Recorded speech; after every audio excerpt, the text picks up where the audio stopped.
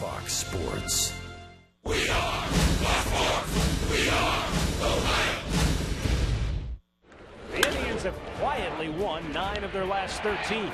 And now they have a chance to climb 4 games over 500 for the first time this season. The Tribe also starts a stretch 19 out of 20 games inside the Central Division beginning tonight in Chicago.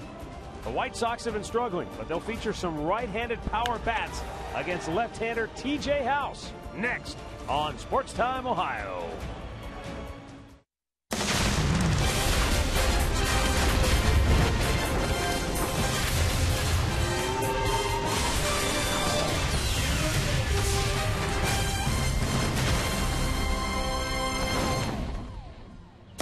We're still a week away from September, but the stretch run begins tonight for the Cleveland Indians on the south side of Chicago. It's game 1 of a 3-game series between the Indians and the White Sox. Hi again, everyone. Matt Underwood alongside Rick Manning. Tribe comes into tonight's game playing pretty good baseball. 3rd time this year they've won 9 out of 13, and yet, Rick, they're doing it not with offense, but they're doing it with sensational starting pitching. Well, they are fitting off each other right now, and they have been on a nice roll over the last 13 games. As a matter of fact, an ERA of just 1.71. They haven't given up a lot of hits. They're not walking batters, and they're striking out a lot of guys. And it's been fun because if this offense can pick it up and give this pitching staff a little bit of help, that's when they can get out and go out and run. T.J. House's turn tonight. He's 2-3 this year, and Wednesday against the Twins, 5 1/3 innings. He's usually between a 5 and 6 inning pitcher. But Jose Quintana is 6-10 this year, but he's 3-0 in his career against the Cleveland Indians and a left-hander on the road. Again, that's the problem for the Indians. Left-handed starters have been problematic for them this year. We'll see if they can turn that around here tonight in the series opener. When we come back, where have all the right-handed power bats gone? Or have they gone anywhere at all? We'll discuss the issue when we come back.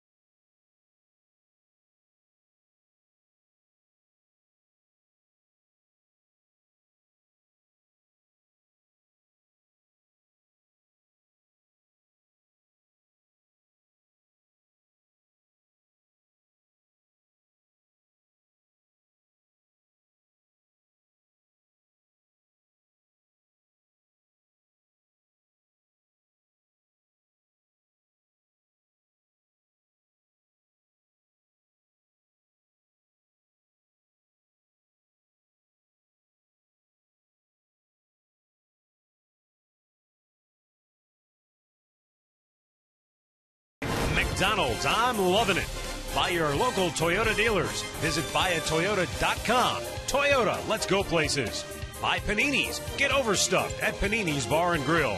And by Jeep. Visit Jeep.com to learn more. Well, welcome back inside U.S. Cellular Field in downtown Chicago. You know, the White Sox did something this offseason that made noise. They brought in big right-handed bat Jose Abreu.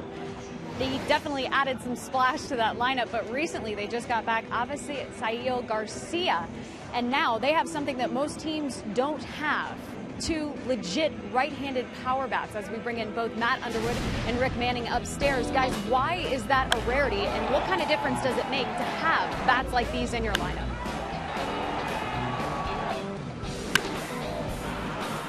Well, that's a good question, Katie, and I think what you have to really consider is, are the right-handed bats really a dying breed? Because if you go back and look at it, in the last 10 years, the batting champs in the National League, 7 out of the 10 were right-handed hitters. In the American League, 50-50. Last 10 years in the home run champion category, 8 out of 10 in the National League right-handed bats, 7 out of the 10 in the American League right-handed bats. So while there may not be a plethora of right-handed power, right, the ones who are here are really good. Yeah, and we just showed you a graphic with the home run lead. There's only 2 left-handers on that in all of baseball. The rest of them are right-handed hitters. And I'll tell you what, the Indians would die to have a right-handed hitter in the middle part of that lineup that could hit with some power like an Abreu guy. If you look last year, you just don't have that pop. I mean, from the right side of the plate consistently. Of course, Santana is the switch hitter, but he's not the guy in the middle part of that lineup that drives in runs from the right side. I think the bottom line to all this, if you don't have one, it's very glaring. Yes, it is, especially when you're facing left-handers a lot, and the Indians are facing a left-hander tonight. That's the matchup tonight. Jose Quintana, the left-hander, against TJ House, the Tribe Southpaw. All the play-by-play between Cleveland and Chicago coming up next.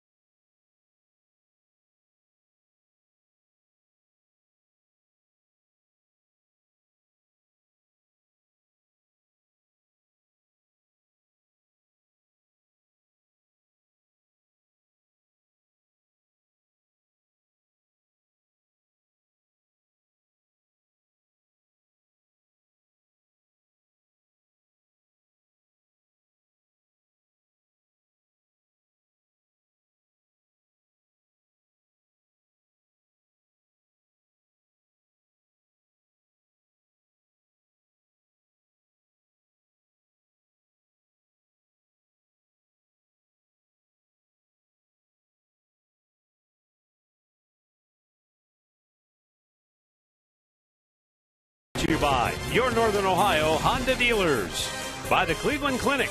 Call today for an appointment today. And by the Northeast Ohio Ford dealers.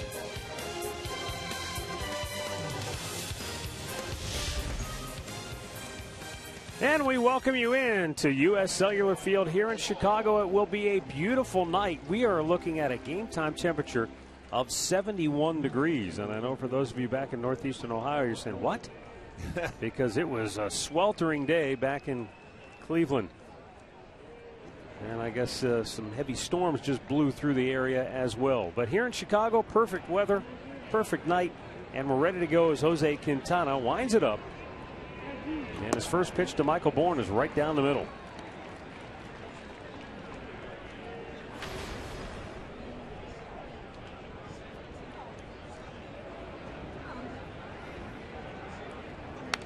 Bourn fouls it back, no balls, 2 strikes. Told you the Indians have won 9 of their last 13. Chicago has dropped a season high 6 in a row and 13 of their last 17 overall. They've dropped a season high 12 games under 500. Breaking ball fouled away.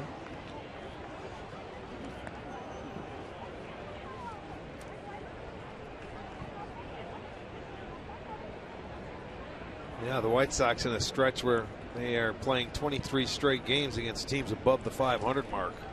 Yeah. And they have struggled. They're already 4-11 to start that stretch. Exactly. 1 ball and 2 strikes to count on Michael Bourn, Robin Ventura's club. You know, we talked about it earlier in the year when we faced Chicago. Injuries aside, they're a team in transition. They've got some aging players. They're not sure. They didn't want to just dump and start all over again. 1-2 pitch to Bourn. But that sometimes is the toughest spot to be in, where you're not really a true contender, but you're not really in a complete rebuild or retool or whatever you want to call it. You know, they're carrying big contracts like Adam Dunn. Paul Konerko goes back for another year, but he's in a farewell season. Bourn shoots it out of play. But they have some nice pieces too, where they just signed Abreu this year, Jose Abreu, and the guy Avisail Garcia, who they traded for late last year from Detroit. He's back. He missed most of the year. He wasn't even supposed to play the rest of the year, and he's back. Yeah. There's Garcia, the right fielder. 2-2 to Bourn. Line down the left field line. Could be trouble if it's fair, and it is a fair ball. And it shoots up into the crowd for a double.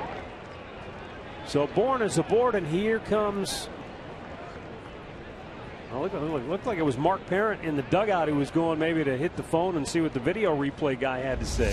Well, because the umpire sort of decoyed him. I think he was going to say foul to begin with. And then all of a sudden, he says fair. He changed his mind. It looked like it hit right on the chalk. Didn't it? It did, and then bounced in. Watch the umpire if you can. May not get a chance to see him, but you know, it was a fair ball. It hit the chalk. You saw Mike Sawbar say fair ball, so it was right on the line. So Michael Bourn with a leadoff double. His 11th. So the Indians in a good spot to open the game against Jose Quintana, who has been very tough on them this year and throughout his career. Jose Ramirez squares, bunts it, gets it down. Quintana fires to first, and that's out number 1 as Sanchez came over from a second base position to take the throw. Indian starting lineup brought to you by Progressive. Michael Bourn, Jose Ramirez, and Michael Brantley. Then it's Santana, Kipnis, and Aviles. Zach Walters, Tyler Holt, and Roberto Perez rounded out. GMC starting pitcher Jose Quintana, 25-year-old, making his 27th start. This will be his 3rd start against the Indians this year. He had a no decision in his first start and a win in his second start. And as a matter of fact, that win came on May 26th. That was the last time he has had a win here at home, covering 6 starts after that. So his last win came May 26th here against the Indians. Michael Brantley takes a strike.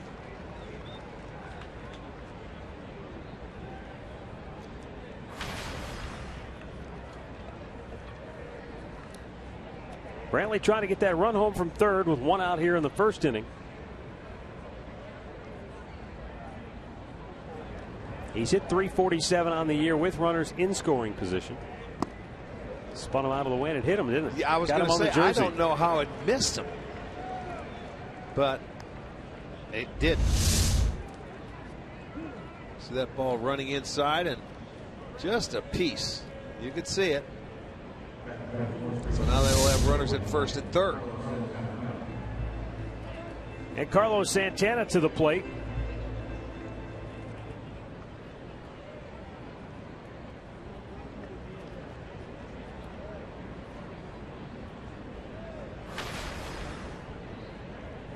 Santana with 21 homers and 60 runs driven in.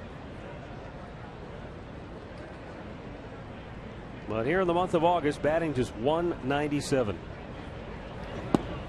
He put together back-to-back solid months offensively. Hit .308 in June, .313 in July. But here in August, he's fallen back the other way. Well, a great opportunity to give your team the lead starting this first game of the road trip.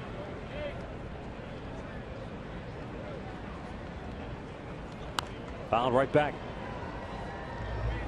Well, you think back, Rick, to the series opener against Baltimore when Santana hit a 3-run homer in the first inning.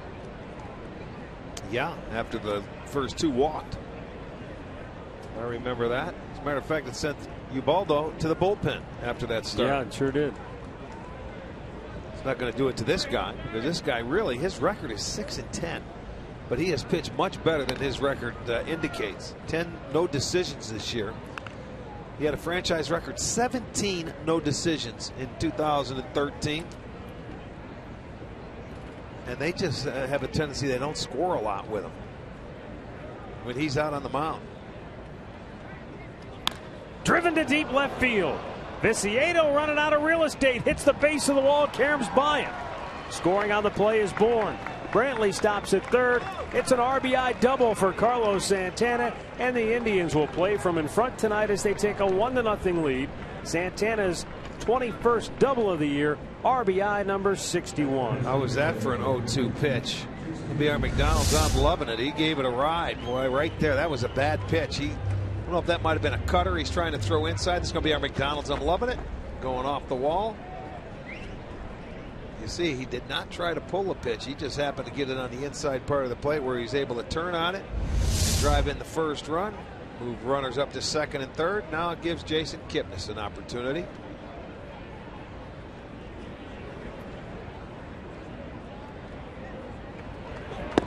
Breaking ball in for a strike. Kipnis has picked up a hit in 22 of his 24 career games here in Chicago. A .382 batting average. He's always loved hitting here in this town, in this park. Grew up in nearby Northbrook.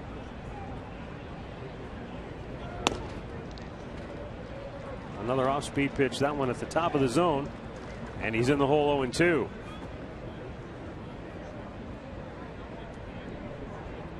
But he's in a great spot here with runners at second and third, so it becomes a matter of put the ball in play now for Kipnis. And you know Quintana's going to try to expand his strike zone. Wouldn't chase 1-2. Should have tried it with Santana up there. Same count. Left one middle in. He was able to turn on.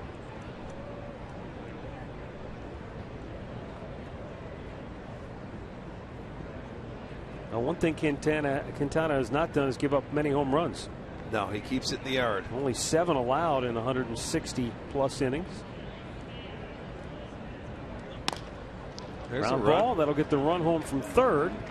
Sanchez throws out Kipnis, 2 down. Jason gets RBI number 39. 2-0 Indians.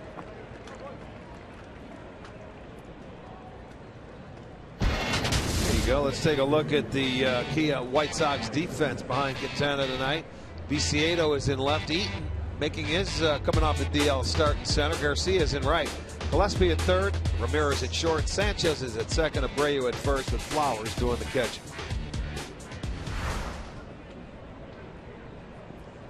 Mike Aviles with a runner at third and 2 down.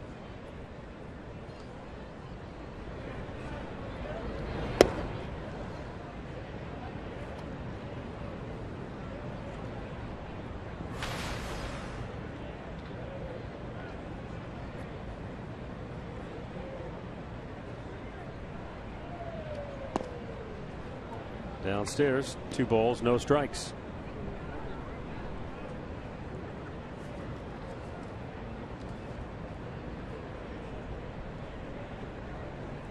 The Indians this year just 1-6 in this ballpark.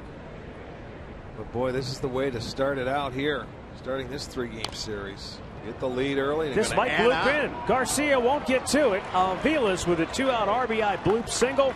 3-0 Cleveland. RBI number 32 for Aviles.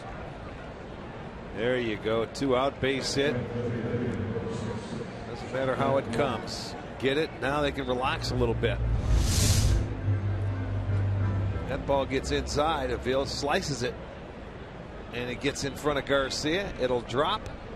A nice 2-out RBI right there. It's a 3-0 Indians lead. I'm not saying he could have, but you wonder, a player coming back from the shoulder injury that he sustained earlier this year, is that in the back of your mind on plays like that? Definitely believe it is. Yes. First inning of a game, something like that, yeah.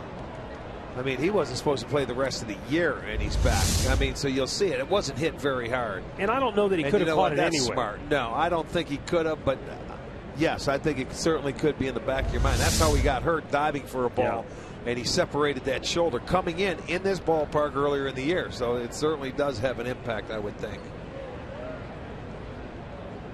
Zach Walters takes a pitch outside, 1-1. All that hard work you have to fight to get back, to get out there. Absolutely. You think twice before doing it, especially this year.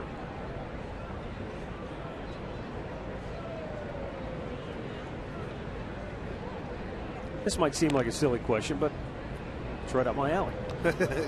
There's no such thing as a silly question. Is that something you practice? Can you work on how to dive for a baseball? I don't think so. No, it's just instinct. It's just reaction. It's just the ball being hit there. A coach is not going to hit you fungos. It's going to send you to diving for balls. No, you can't work on that. So if you're Robin Ventura and you're the general manager, Rick Hahn, you just hope he doesn't dive. Don't dive. Stay in the game. You're more important to us being on the field than off the field. Besides, he can come up and hit a home run or add something. And you know what? It's a first inning.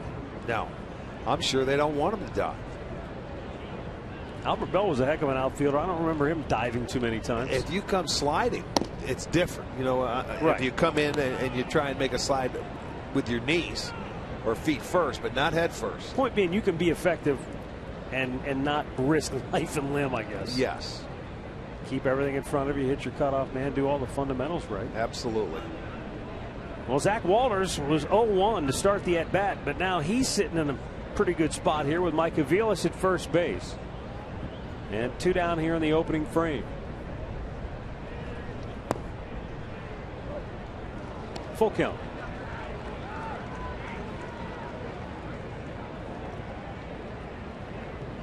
If Walters gets aboard, Tyler Holt would be next.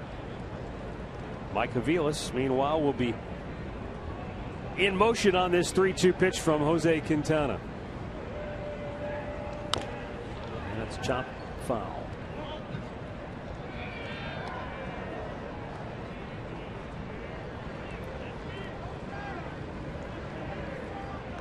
There's Tyler Holt, who's put up very good numbers in his first go around with the Indians.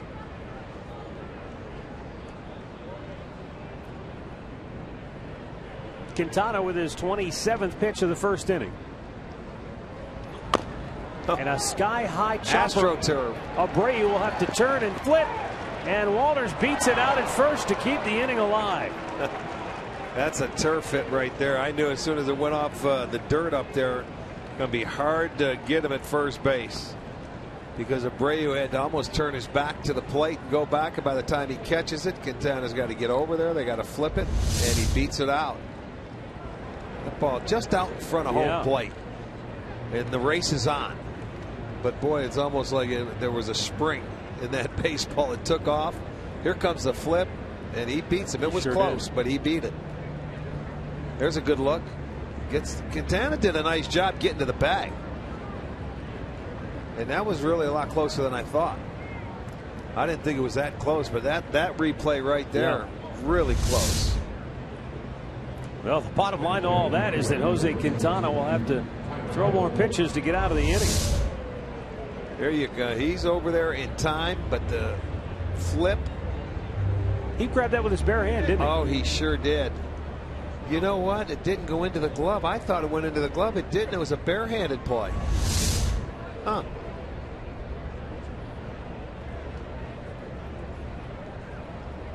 Here's Tyler Holt. And he takes a strike.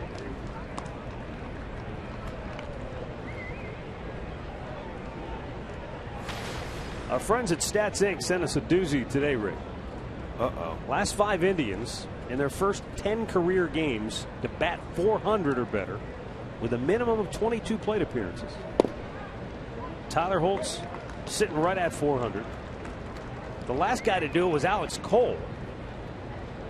Hit .424 in his first 10 games. Before that, Andy Allenson in 1986 hit .457. And the guy before that, your man Dwayne Kuiper, who hit .500 in his first 10 career games. And he never cooled off since. He's still batting .500. Yes, he is. No kidding. How about that, huh?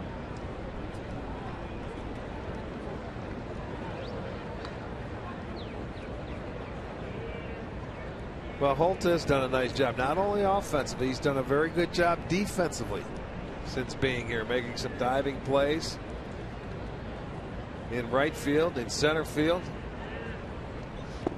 Downstairs. Rick, I don't remember in any of the games we've seen Jose Quintana pitch against the Indians him struggling in an inning like this. I agree, because you're right, he's usually really brisk. He doesn't throw many balls, but this is what, a 30-pitch inning? Yeah. And yes, I agree with you. He hasn't struggled like this. His 2 starts this year, he went 6 innings both times, gave up 5 hits both times, 1 run the first time, 2 runs the second. Holt is rung up to end the inning, but not before 32 pitches are made by Quintana. The Indians make him pay. They cash in for a 3 spot.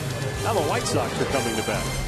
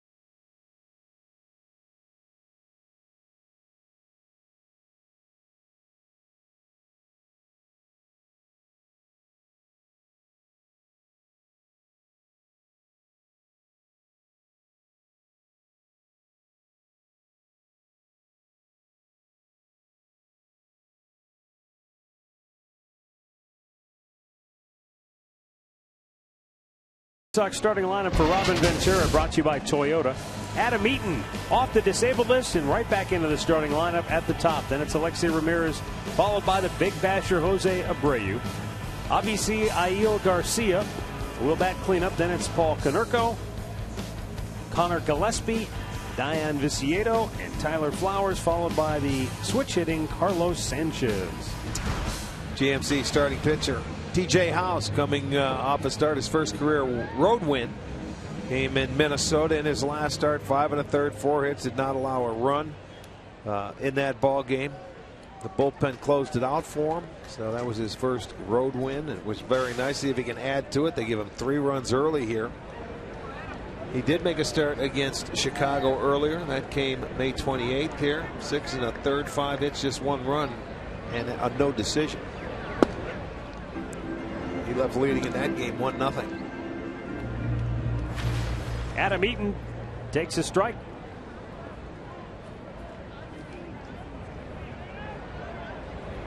Eaton was on the disabled list since August the 9th with a strained oblique. And Chicago lost 9 out of 13 while he was gone. Yeah, he makes a difference to this lineup offensively. Right back to T.J. House, and the left-hander throws him out 1 away. Let's check out the Kia Indians defense. It looks like this. Brantley is in left, Bourne in center, Holt is in right. Aviles at third, Ramirez at short, Kipnis is at second, Santana at first with Perez behind the plate. All right, the umpires tonight. Joe West behind the plate. He's the crew chief. Rob Drake is at first base. Alan Porter is actually down at second base, and Gabe Morales is at third. Yeah, there's some confusion because they had a late change. They changed the rotation of the umpires, but the old Cowboy back there behind the plate tonight. Alexei Ramirez batting .285 on the year. Dozen dingers, 60 driven in.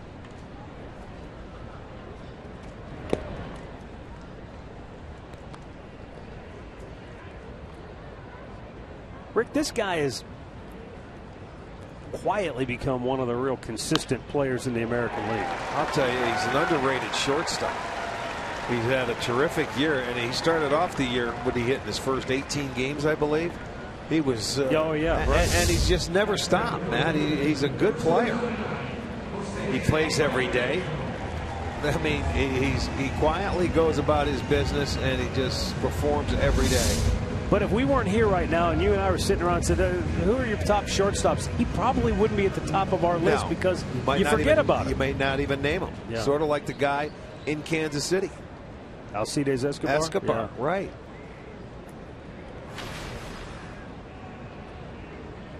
Well, everybody, I would assume, around baseball knows this guy's name by now. Jose Abreu. Well, if they don't, they will. 33 home runs, 94 runs batted in, and we still have a month to go. Well, you talk about settling a lineup down and making everybody else in it better. What a year he has had. He spent some time on the disabled list. Missed 15 games this year. But boy, when you look at him, second in homers, first in ribbies, slugging percentage. But Abreu, coming from Cuba, like a lot of young minor league players that come up through various systems, has to learn that the baseball season at the big league levels a little bit longer than anything he's been used to. No question. And that's something you have to get used to, and he will. You know, this is going to be a good test for him.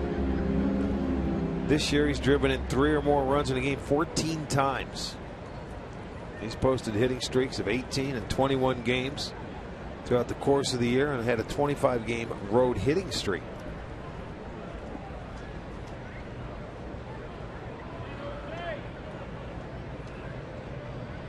And he has hurt the Indians this year. Oh, yes, maybe. No, it's his first base umpire,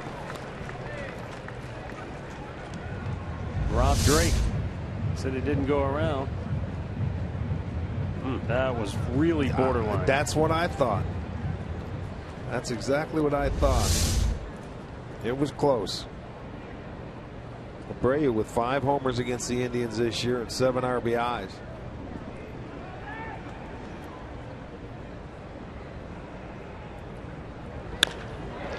To left field, over Brantley's head. One hops the fence. Around third, Alexei Ramirez will be held there. Ramirez put the brakes on when Jose Ramirez gathered in the throw from Brantley, and he made a good strong relay to the dish. But now back comes Chicago, second and third with 1 out. His 30th double. Watch the extension he gets here. Out front, down and away, which was a really good pitch, you think, until you give this guy swinging room. He's an excellent breaking ball hitter. And I'll tell you, you just give him a chance and he can rake it, and they hold him up. You've got Garcia, another right-hander coming up. So now the White Sox are going to have an opportunity to come back and score in the first. That ball was smoked, and it didn't look like a bad pitch. No, I mean, when on the replay, you really see it's off the plate. It's away. And it's down. Well, here's Avisaíl Garcia with second and third and 1 out. Chops it up the middle. It's through, and the White Sox get 2 right back. 3-2 ball game as Garcia drives in a pair. Drove it right back up the middle. Well, that didn't take long to respond. And he didn't waste any time. It wasn't hit all that hard, just plays beautifully. 3 straight hits. And that ball had too much of the plate. Right-handers are hitting .315 coming into this game off of TJ House. And it doesn't get any easier because now you're facing a veteran. So they come right back and put a pair on the board. Paul Konerko in his 18th and final season. White Sox designated hitter. He's hit 5 home runs this year, but 439 on his career.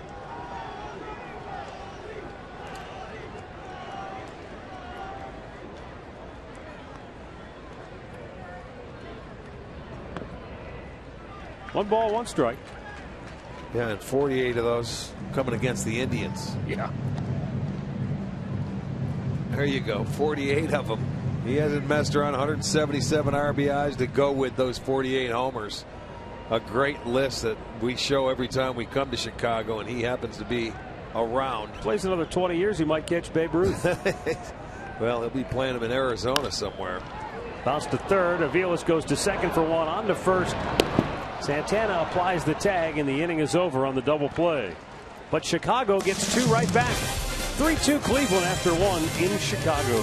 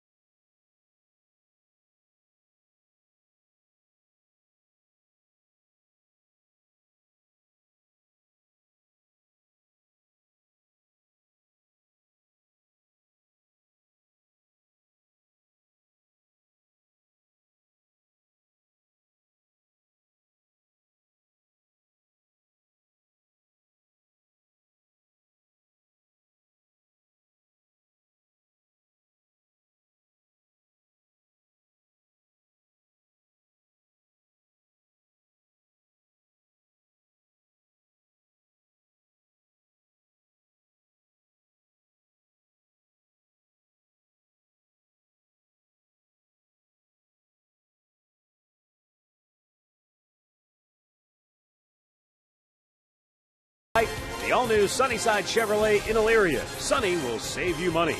By Levin Mattress, located in all Levin furniture and freestanding locations. And by Kia. Visit mykiacleveland.com to learn more.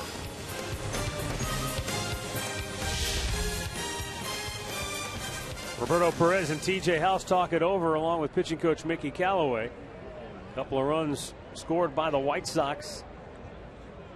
Now the Indians will go back to work offensively. Roberto Perez,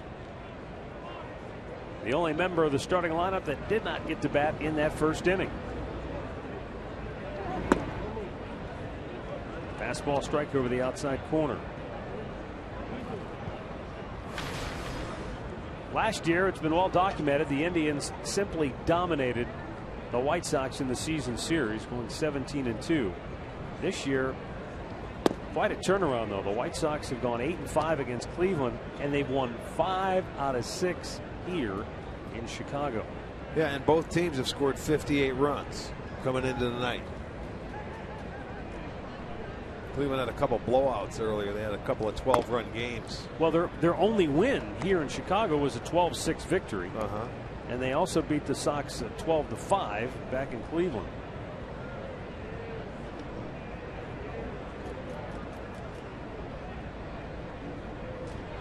We'll see if those 2 runs do anything for Quintana as far as settling down.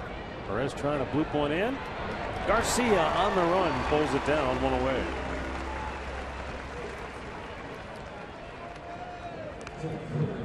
Keys to the game are brought to you by Wayside Furniture. And it will be key to see how TJ House does over the course of the game against the Sox right-handed power bats. And the long ball is usually a factor here at US Cellular Field. This park yields a lot of home runs.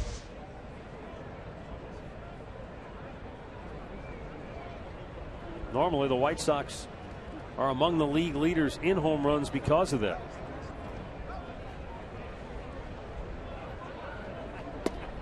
Michael Bourne takes a strike.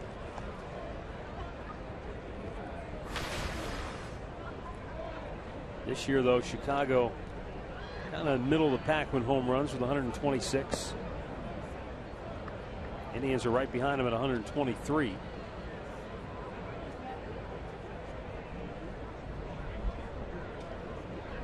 Baltimore leads the way, 160. Yeah, I mean, they're not even close. I don't think, what, 20 ahead of anybody else, well, the second closest. And then the Astros. The Astros are right there with Toronto tied with 144 behind them. Okay, so they've got a 20-homer lead. Yeah. But this Chicago team has always been a team that they live by the long ball and have in the past. Good starting pitching and some long ball.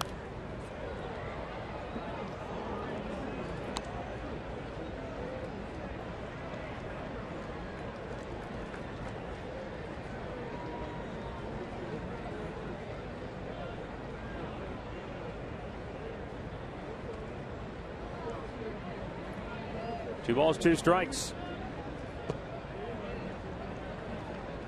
And the count is full. Michael Bourne had a great at-bat his first time up, and that double hit the line. Got him started off right. That's what we were talking about offensively, when you can get this guy going as your leadoff guy. He makes things happen, believe it or not. Ball 4. So Bourne doubled and scored in the first. He walks with 1 out here in the second.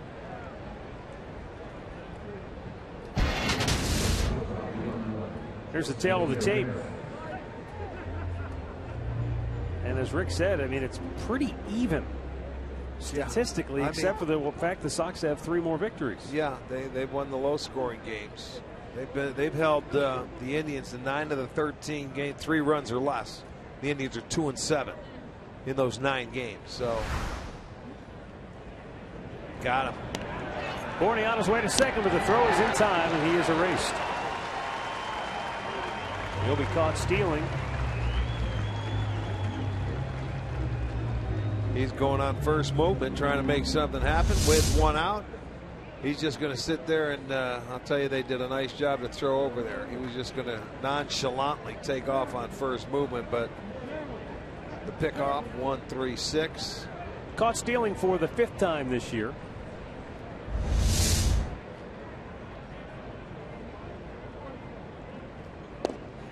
And Jose Ramirez takes a strike.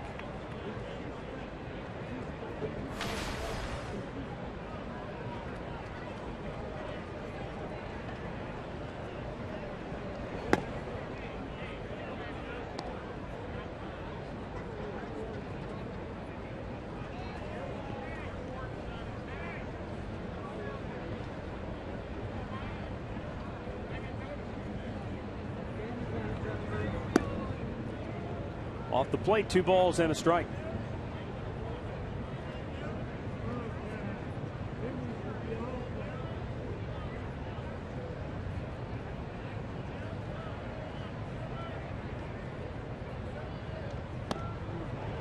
Swung right through a high fastball, 2-2.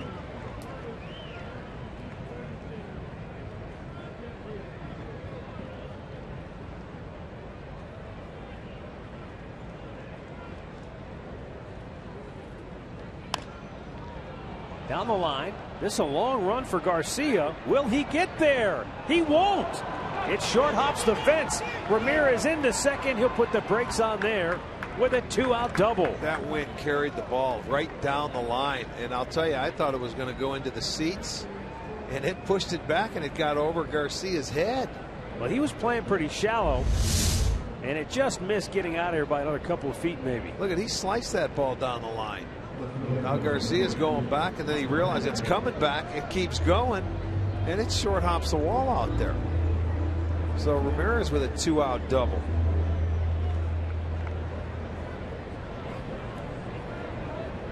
Third double already for the Indians. Another RBI chance for Michael Brantley. He was hit by a pitch in the first inning with a runner at third base.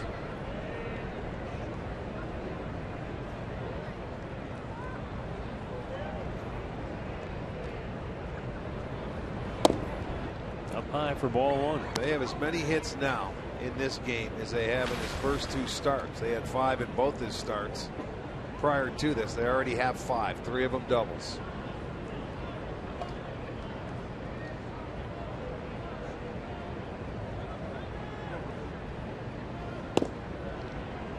Boy, that's called a strike. That was generous. And it's 1-1. Take another look.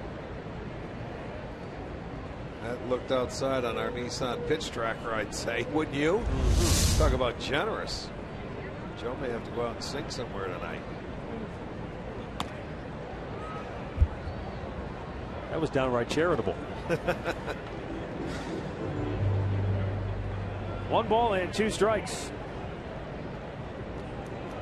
Well, if he calls it early in the at bat as a pitcher, you'd be stupid not to go right back out there, because as a hitter, you're going to be forced to swing at that, especially when you're down in the count 1-2. You can't take it again, even though you believe or you know it's not a strike. If he's going to call it, and this is a veteran umpire, and that's his strike zone, you better swing.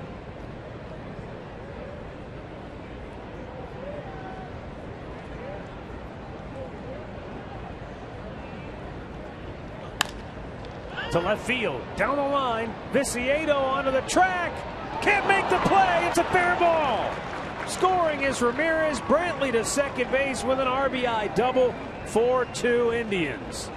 Boy, they're going line to line here today. You're not kidding. Bourne hits the chalk, Ramirez hits the short hops the wall, Brantley comes down the other way, another double, another 2-out base hit. They're making Garcia and Viciedo work here tonight. Put on the track shoes, boys. Yeah, this one's slicing away. Viciedo did everything in his power to get over there, but he wasn't going to catch up. That's a tough play on the backhanded side, knowing you're getting close to the seats. I agree with you 100%, but boy, there have been a lot of people in Chicago talking about the lack of corner outfield defense, and he gets all the fingers pointed at him. Oh, I know it. I know it. Tank, he's not blessed being one of your better defenders. Usually they have De Asa out there, the left-hander out, so they've got the right-handed bat in there. And when Garcia was hurt, De Asa was in left, right, and Viciedo was over in right field.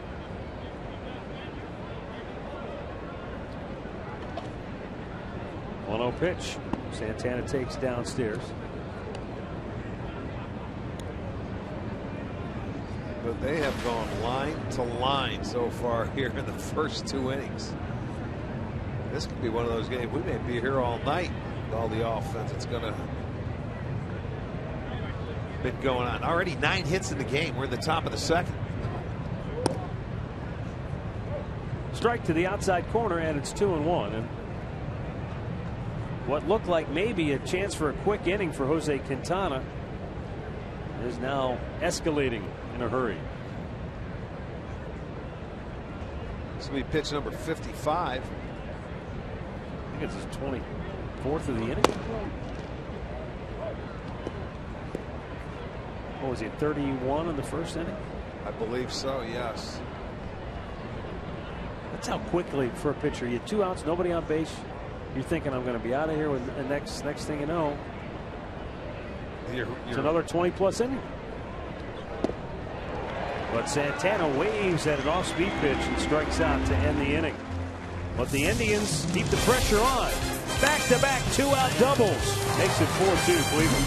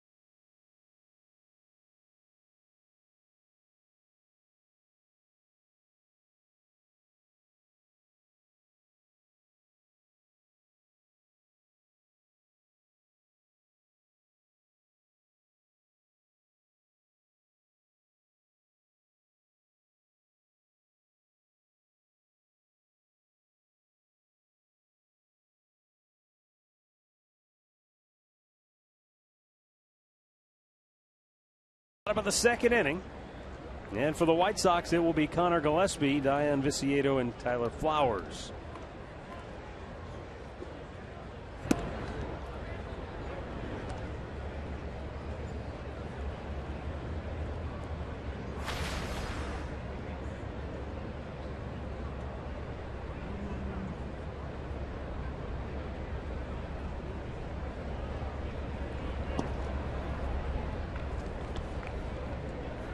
Gillespie's had a terrific year, and especially so against the Indians. He's always hit the Indians since he was picked up from the White Sox from the Giants. He's only hitting .455 this year, 15 for 33.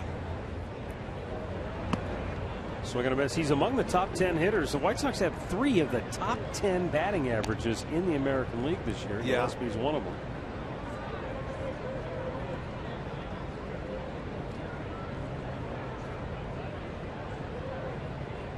Jose Abreu is also among the league leaders in batting average.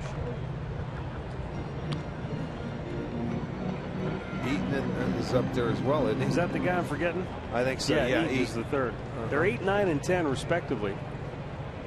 Last time the White Sox had multiple players among the top 10 was back when Frank Thomas and Lance Johnson ranked among the top 10. Gillespie bangs a single through the right side of the infield. Right back comes Chicago. It might be one of those nights. I told you, I heard he sensed it. 10 hits already. There's a fastball that stayed middle in, and he's able to just get enough of it, get it through the hole. That's the White Sox 4th hit already.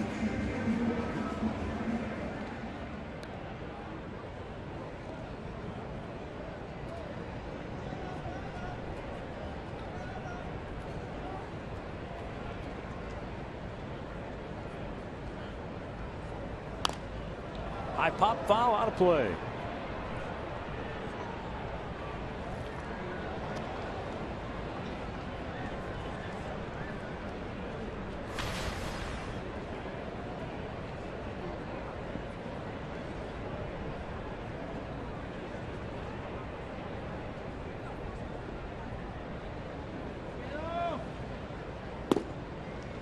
Takes a strike.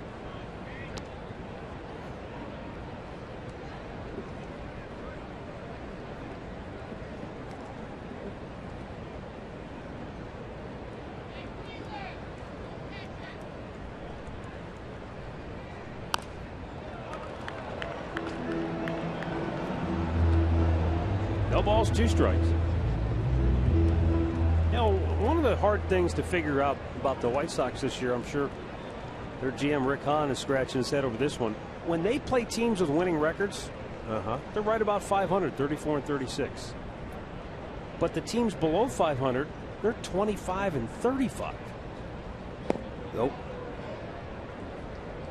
You would think it would be the opposite of that, where they've kind of held their own against the bad teams. You would expect that. Took their lumps against the good teams. You would expect that. Hold your own. And almost as if they've played to the level of their competition. True.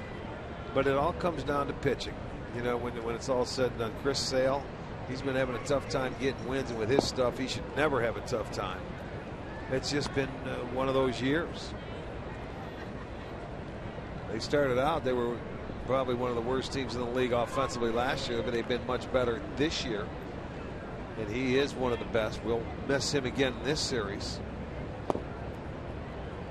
TJ keeps trying to get him to go after that pitch, but he won't do it.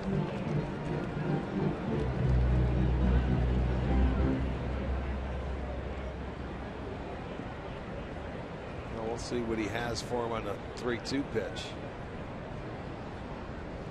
He did that time. He kept going in there. A little different when you go to 3-2. You don't want to walk. That's either stubborn or patience. I'm not sure which. It's right there.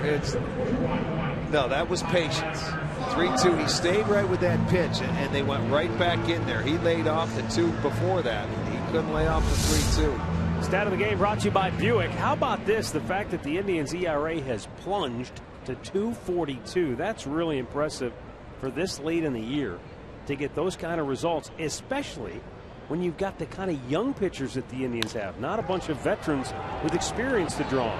Kipnis to Ramirez for one, back to first. Double play ends the inning. So TJ House gives up a leadoff single, but gets the 2-for-1 ball to get out of the inning.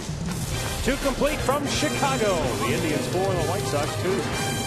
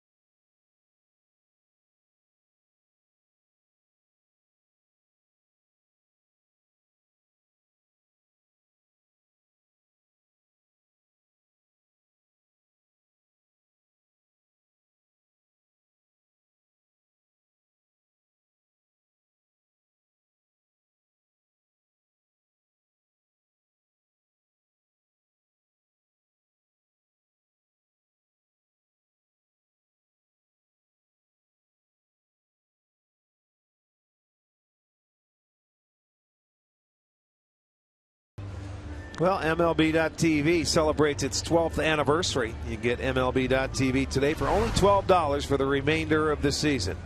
Visit MLB TV today.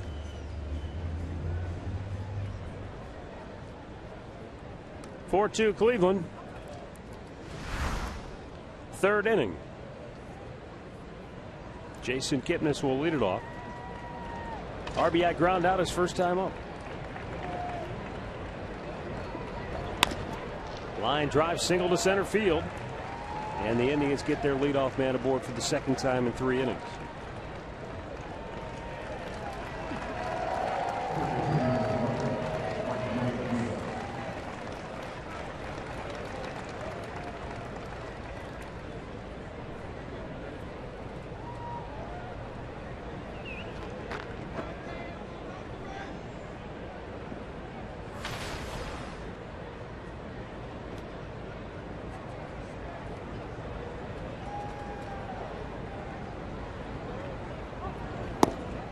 Avila's squared but pulled the bat back and took a strike.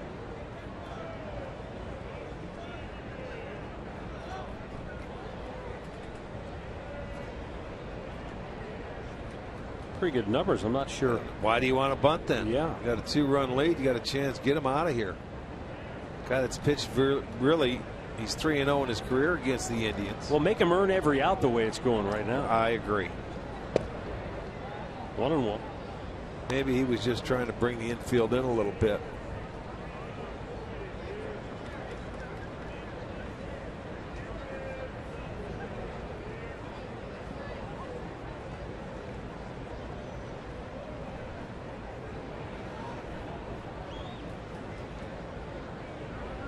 Throw to first. Kipnis back. He has 19 stolen bases on the year.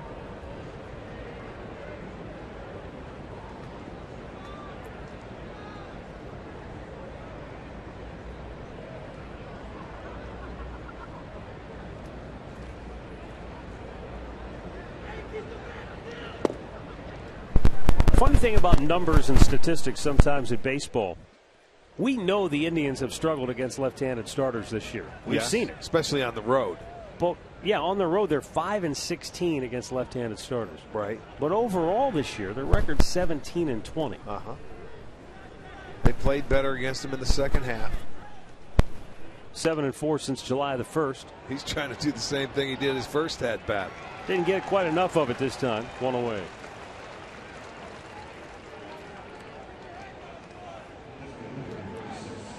Don't forget to tweet your photos to us using the hashtag STOFanPhoto for a chance to have your pictures shown during our telecast. It's all courtesy of AT&T. Zach Walters, an infield hit his first time up. He bounced one right out in front of the plate, and it kangaroo hopped over the head of first baseman Jose Abreu, who had to go back, make the catch, and then spin around and try to flip it to the pitcher covering, but he couldn't do it quickly enough. Now Walters swings and pops it up. Center field. 2 down.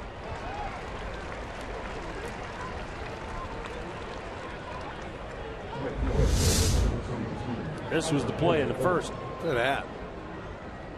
You won't see one hit any higher off the ground. It looked like it's rock hard infield or on turf. It was bang bang at first base. Quintana made a nice play going to the bare hand. But he did. It was close. Beat it out. Tyler Holt called out on strikes to end the first inning. Will bat here.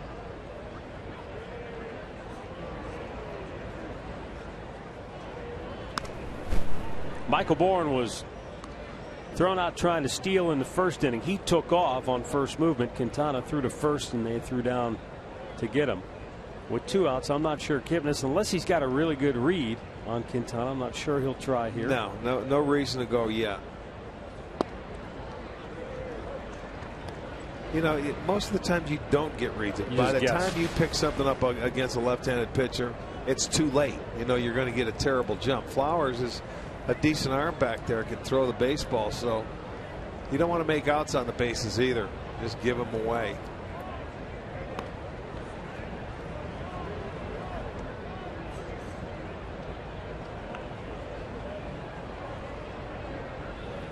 Sometimes there's left-handers you can pick up, and he doesn't have a good move. But a lot of times now, the one thing they do at the major league level, they do control the running game pretty well nowadays from both righties and lefties. And if you don't have a good move as a left-hander, you can always go to that slide step and at least give your catcher an opportunity if you want to run. Is that why we're not seeing guys steal 70 bases a year like they were at one time? I think more so, yes. Yeah. They're paying attention. They're changing their patterns more. Yeah. It's called from the bench. Throw over, step off, hold the ball.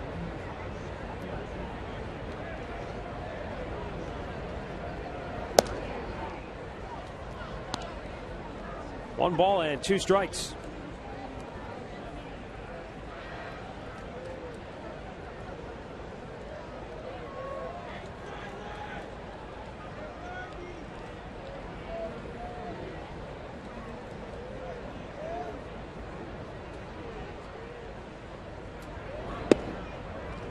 Another close pitch, but it just misses, and now we're even up at 2 balls, 2 strikes with 2 down here in the third.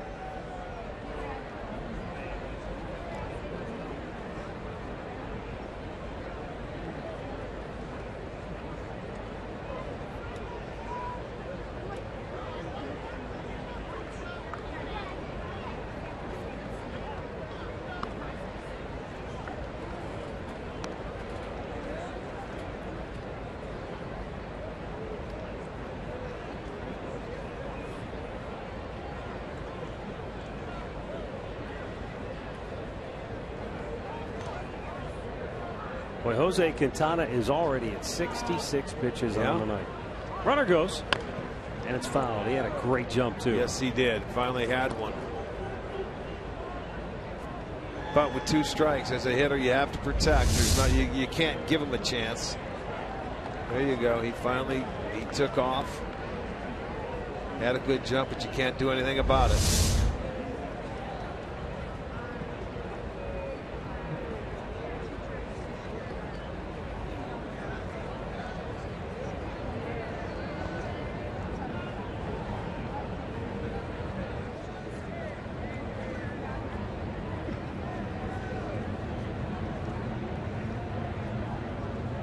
Again, Kipnis is on the move, but Holt strikes out. The inning is over. Jose Quintana has ended all 3 innings with a strikeout, but he trails 4-2.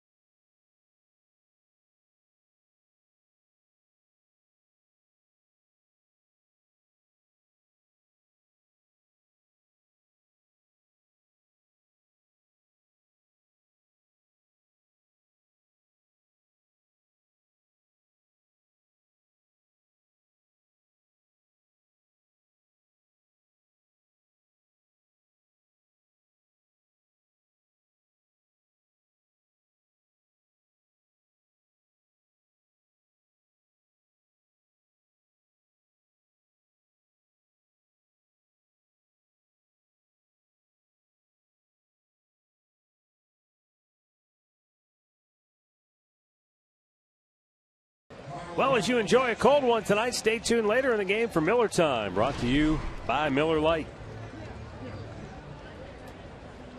Bottom of the third in Chicago. Tribe leads it 4-2, and the batter to lead it off will be Carlos Sanchez. Sanchez takes over at second base for Chicago after they dealt Gordon Beckham recently to the Angels. Of course, Beckham was playing some third base over there with the Angels, and that's what they're looking for, some help. When he came up with the White Sox as the #1 draft pick, he played third base. He just never, at least here in Chicago, never panned out, never lived up to, I think, what they thought the type of player he was going to be. Defensively, I don't think they ever really had any issues with his play. But the bat just never quite played to the level they anticipated. Well, you're a #1 pick. A lot of times that pressure is put on you. You know, they expect big things. You know, and he got off in I remember his rookie year, he was swinging the bat really well. And then, okay, now they expect more and more. And it just, as you say, didn't come. And there's no telling what this White Sox club will look like next year. You know, the one thing that they've never been shy about dipping into the free agent market in the offseason. So, well, you're going to lose the salary of Adam Dunn. His contract will be done. Konerko will be retired. Not that he's making a lot this year, because he just wanted to come back one more year.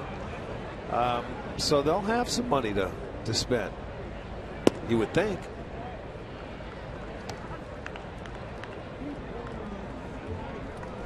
Yeah, Paul Konerko's had a very distinguished career. Boy, oh boy, we talked about right-handed hitters in our open. He was a good one for a long time. Ramirez cuts it off up the middle, throws out Sanchez with a terrific play and a good stretch by Carlos Santana, one away. Adam Eaton comes to the plate here in the third inning. Let's bring in Katie with him. What does his return to the lineup mean for Chicago? Well, Matt, he has a different kind of presence. He's been described to me as kind of like a pesky hitter who has the ability to just wear pitchers down. Each at bat that he has is at least 7 or 8 pitches, ensuring that he almost sees all of the starters' pitches that day. But the key today, they said the Tribe staff has to be more selective deep in the count and stay out of his hot zone, middle in. Well, Adam Eaton, the pride of Miami University down in Oxford, Ohio, a school that also had the honor of hosting Court Berry Tripp at one time. He attended the school. I'm not sure he graduated, but he did attend the school. Well, he's listening, and I'm sure he will text you here and let you know if he did or not. With honors. Yeah, Eaton coming back. He had the right oblique strain, and anytime you come back, I don't care if you miss 2 weeks, it's just not the same. You miss a little extended period of time, and it takes a little while to get back into the flow for the most part.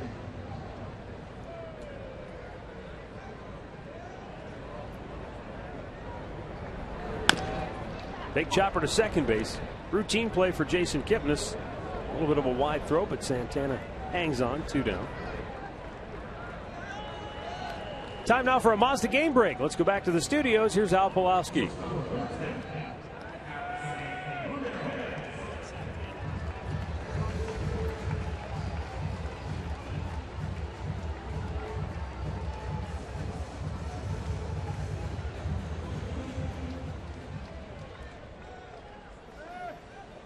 All right, thanks, Al. 2 down here in the third. Alexei Ramirez lines one to center. Michael Bourne makes the catch, and for the first time tonight, the White Sox go 1-2-3. Indians on top 4-2.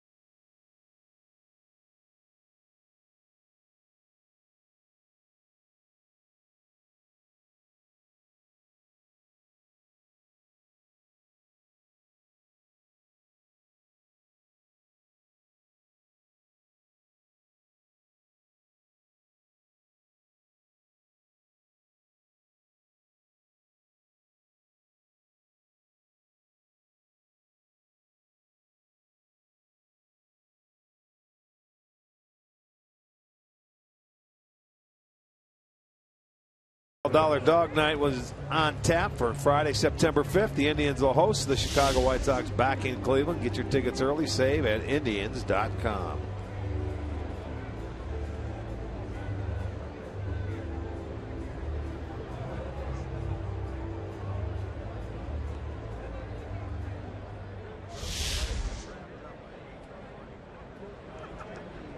Roberto Perez, Michael Bourne, and Jose Ramirez will bat for the Indians here in the 4th inning.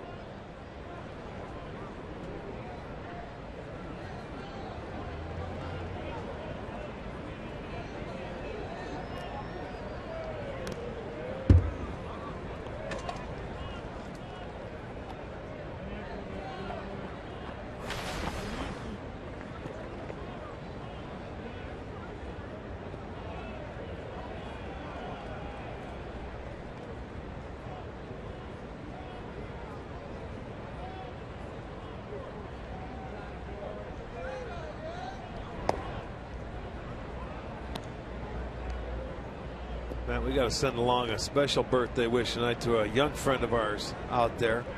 Riley Nemi is turning 12. Oh boy, Riles. Corona, California. Riley, happy birthday, buddy. Well, Mom and Dad are doing good. Ed? Yeah, and out there, it's not bedtime yet, so he can stay up and watch. It doesn't matter. He's been watching baseball his whole life. Riley, happy birthday, my friend. Good baseball player in his own right. Yes, he is. Thought for a moment you're talking about Ed. Rounded up the middle by Roberto Perez, and the Indians have a leadoff single here in the 4th inning. No, I was talking about Riley. Here's a pitch down in the zone, a little off-speed pitch. He's able to go right back up the middle with it. Already 8 hits.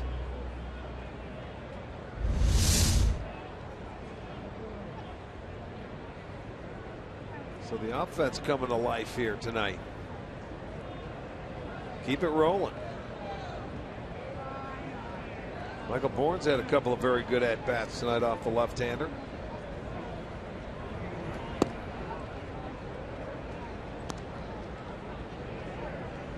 Bourne doubled to left, right on the chalk his first time up, and then walked in the second.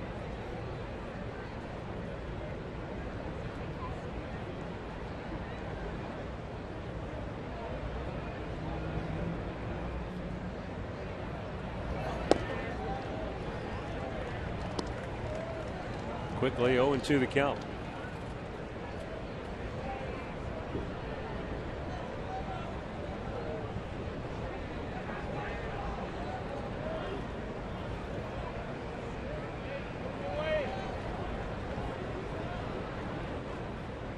Two-strike pitch. Oh, able to lay off a tantalizing off-speed breaking ball.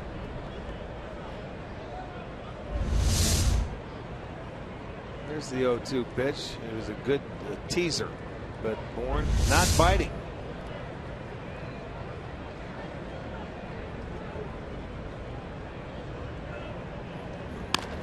Double play ball to second. 2 away here in the 4th.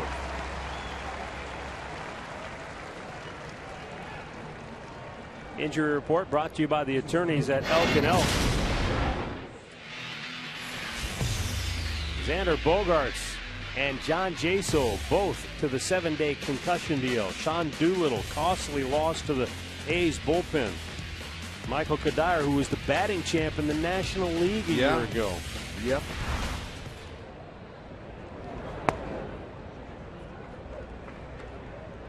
That thing has been full all year long. I was just thinking, every time we show that, it's big name after big name. We've seen it all year long, and nobody has escaped.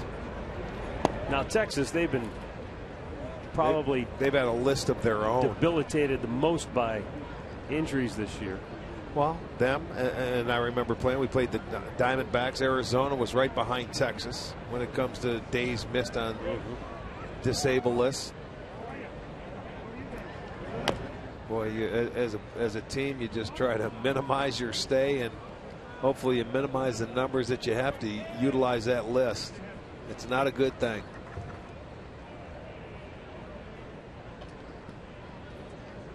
That man spent most of the year on it.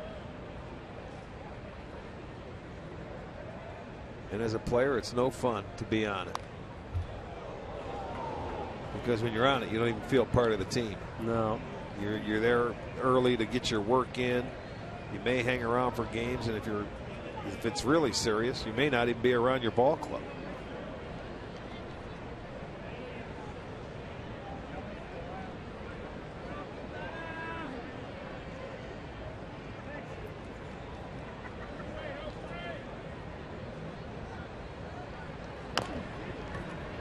Back to the mound. And a quick inning for the first time tonight for Jose Quintana. Middle of the fourth, 4-2, Cleveland.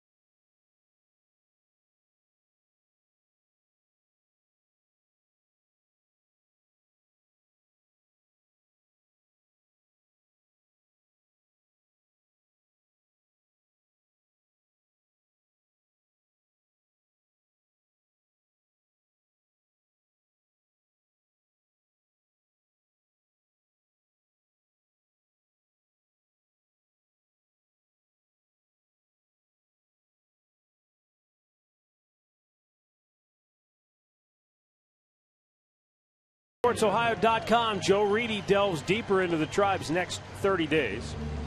Sam Amico takes a look at 10 of the biggest trades in NBA history as Kevin Love is now officially a Cavalier. And find out where the Indians place in this week's power rankings, all on FoxSportsOhio.com.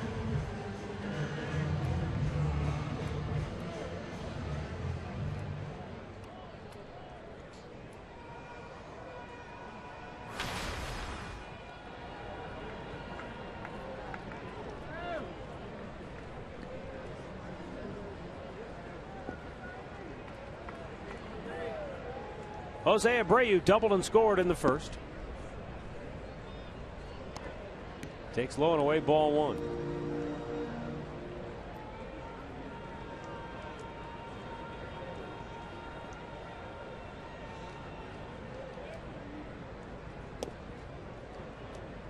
What the Indians are starting tonight sounds like some sort of a weight loss challenge. 30 games in 30 days. Well, and according to Elias, one of the stats aficionados out there, it's their longest consecutive streak of game dates since they played 41 games in 38 days back in 1968. That's a long time. And when that streak began, I was 11 days old. Well, you know, it's that rain out with the Angels, and they couldn't make it up back then. It was a possible rain the next day, so that was the only mutual off day they had. That's on September 10th. But Ben, I mean, that's what you have to do sometimes. And you know, normally I think you can't play more than 20 days in a row. They got to go to 30. So, and they're not the only team that had to do it.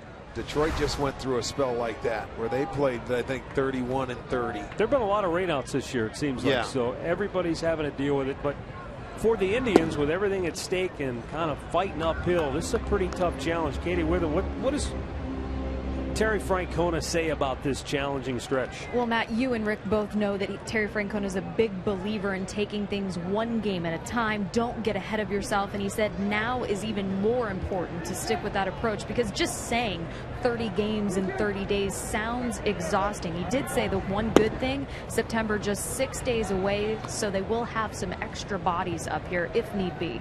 Oh, they'll have extra bodies, I guarantee you that. Yeah, with that guy, he'd be satisfied with 15-man bullpen. He'd love it. And if they need it, they will have it.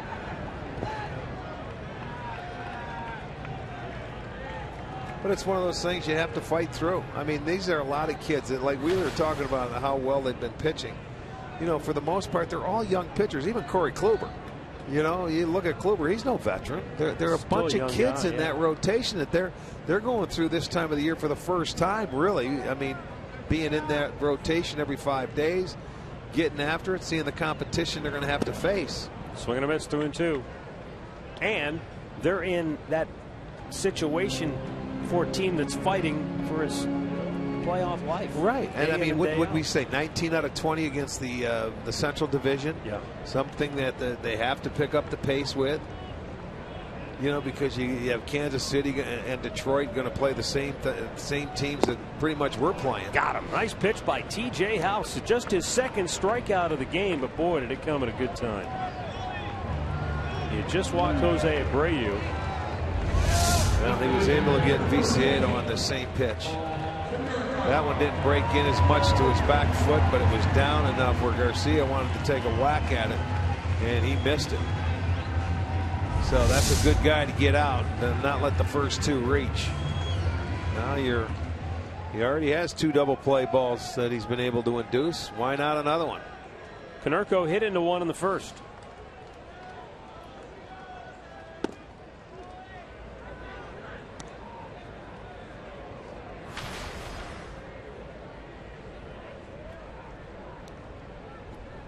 Konerko, a guy that is, in his career, he's up there in all offensive categories in the White Sox lore, right behind Frank Thomas for a few of them. Second in home runs to Thomas, RBIs to Thomas, and you know, Frank Thomas, Hall of Famer. And that's why, in your mind, Konerko's not quite a Hall of Famer, huh? I don't think so. He's had a really solid close career. I mean, he's right there. Yeah, I mean, when you look at career numbers, it's 280, 439 homers, 1,400 ribbies, 2,300 hits, but I believe it's short. Does have a world championship. Yeah, back in 2005, he caught the ball. I don't think he's ever been an MVP, and you know, he's had a handful maybe of All-Star game appearances. He's been a really good player. And, you know, he's been a huge part of this organization. Beloved here in Chicago. That's what I'm saying. As far as this organization goes, they'll love him forever because he's had a really wonderful career. That's not up to me, though. I'm sure every fan here would first ballot Hall of Famer. You know, but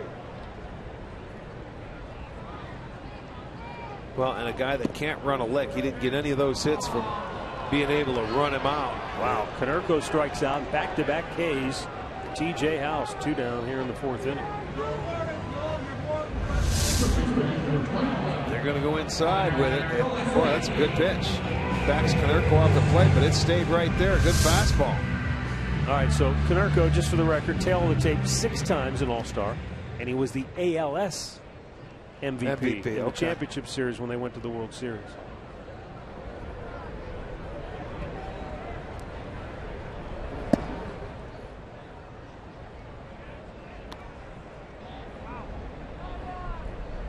Well, needless to say, he was a tremendous ball player, good ball player.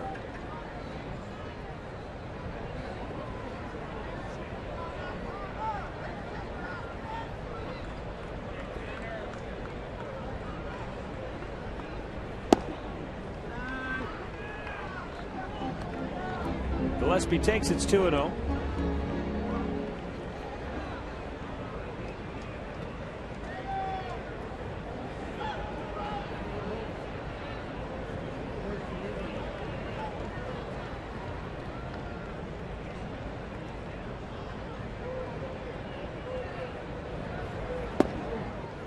Change of pace, nicely done. 2-0 count. You don't think a left-hander on left-hander, you're going to give him that changeup, but he certainly did. Good pitch. Gets him in a fastball count and pulls a string.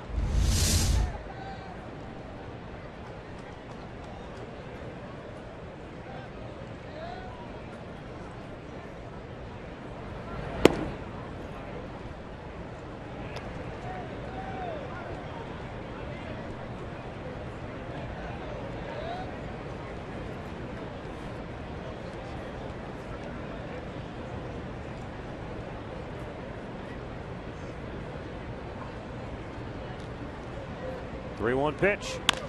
Ground ball right to the second baseman. Kipnis has it. Throws him out.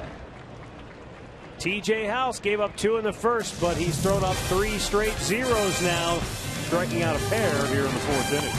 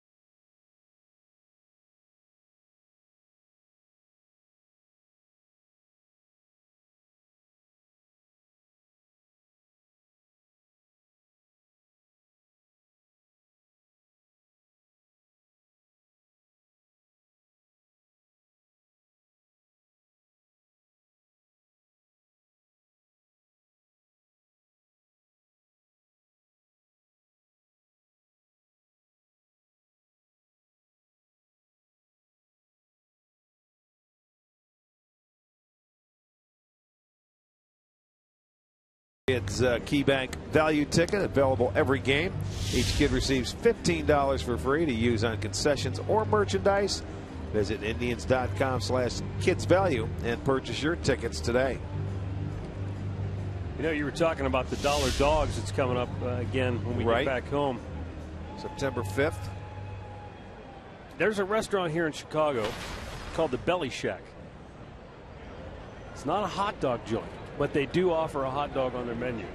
It's an all-beef hot dog topped with egg noodles, pickled green papaya, and togarashi spiced fries. Have you tried one? No, but I was thinking about it because it was written up in a magazine as one of those, hey, you've got to try it to believe it things. You sound like my son Kyle. The Belly Shack. Be out there and try it. Just sounds like a place you've got to go to, right? Well, how far is it from the hotel? I think it was about a 10-minute cab ride. Oh, Greg will take you. 1 ball, 1 strike to count on Brantley.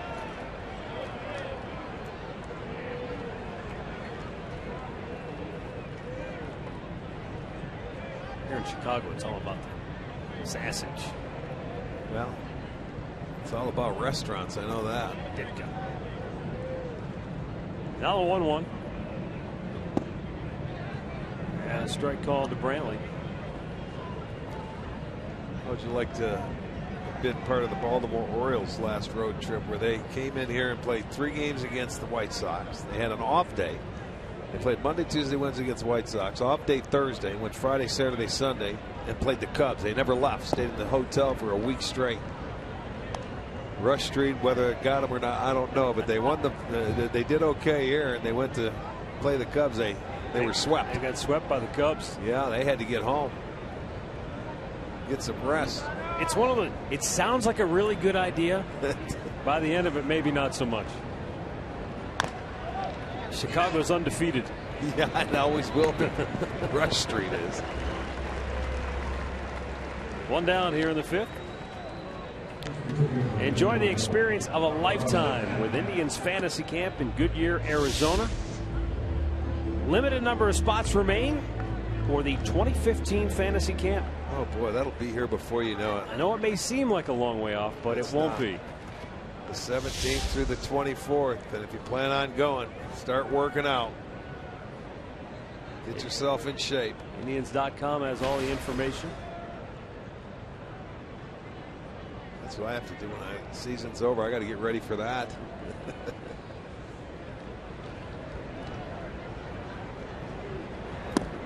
Pitch outside. Santana doubled in a run and scored in the first, struck out in the second.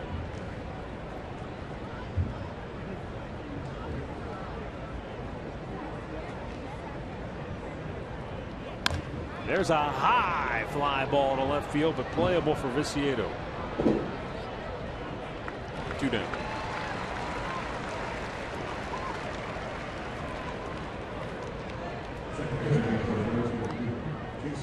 And up comes Jason Kipnis. 1 for 2 on the night. The beat goes on for Kip. He's hit now in 23 of 25 games here at U.S. Cellular Field.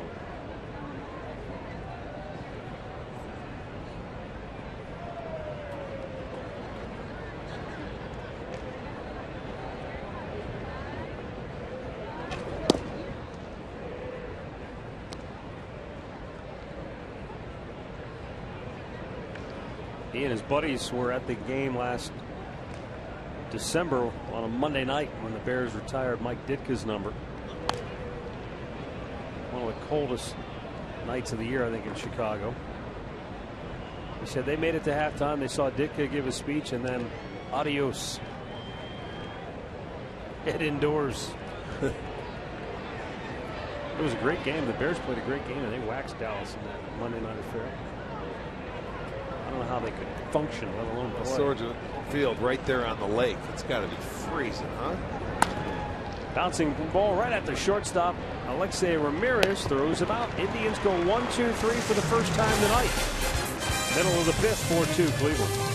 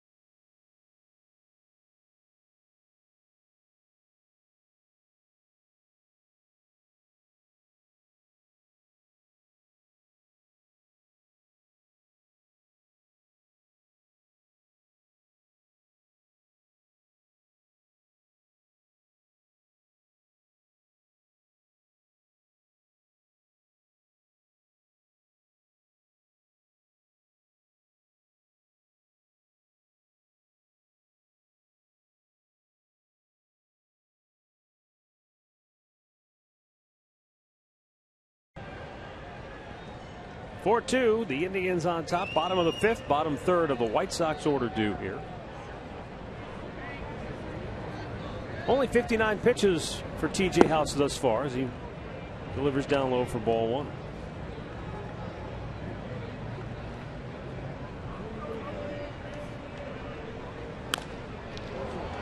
Down the line, that is a fair ball and into the seats for a ground rule double. 3rd ball we've seen bounce into the seats down there tonight.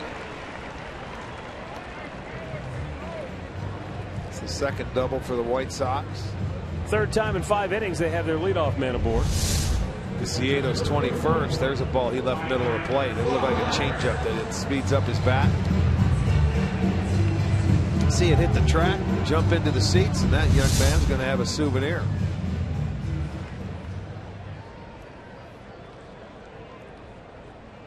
Now Tyler Flowers bounced into a double play his first time up, and since April has batted below 200 this year. Here's some irony for you. In the offseason, the White Sox were really interested in Brian McCann, but the Yankees beat him to the punch. And then yesterday literally beat them, or rather was it Sunday? It was Sunday. He came off the bench as a pinch hitter and hit a 3-run homer in the 10th inning as the Yankees finished off a 3-game sweep. But Tyler Flowers admits, hey, I haven't done enough to just earn the trust of the organization to know that next year I'm going to be their guy. He says, I feel like I've got to fight every day to prove that I can be the everyday starting catcher next year on this club. Whether or not the White Sox stay with Flowers or go out on the free agent market or explore the trade avenue. Yeah, we'll wait and see. I remember earlier in the year he got off to a really good start offensively. April he was lights out like the rest of the team. I mean, their whole team was very hot. They got started out of the gate. But the key, he's a guy that. Roberto Perez got the worst of this one. Look at bare hand, right on the hand. That's exactly what happened. He didn't have his hand out of there, and he gets him right in the bare hand on the knuckle. That's why a lot of catchers will protect that bare hand by putting it right behind the glove, literally right behind it. Used to be something where catchers would wrap it around their backside, go way underneath. But you lose your balance. A lot of catchers didn't like that, so a lot of them nowadays will just keep it right behind the glove. And the reason is because you don't want that to happen to you. Well, you can't hide. It doesn't matter. Even if it's covered, it'll find a way to get it sooner or later. Now you got to get a little feeling back in there. 2-2 the count.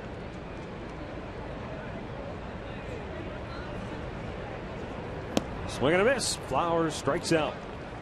Fourth K for TJ House. One down here in the 5th.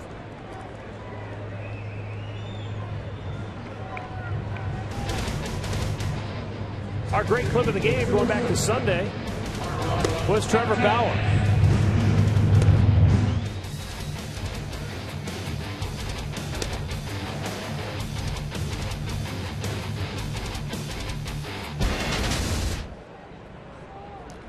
One on, one out. Carlos Sanchez, the batter, grounded out in the 3rd.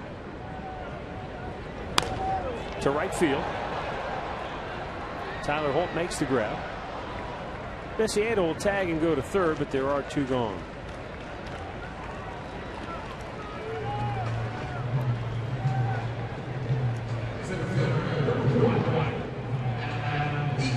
Well, you see, in the middle part of the game, they had the leadoff double. They couldn't move him over. That fly ball would have scored him.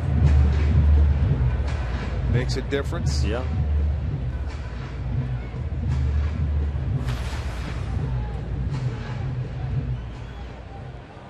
Well, you get to this point in the season, and this is when you start to look back at, boy, if we would have done this, if we would have won a game here or there. Yeah, missed opportunities. How much different the season would look.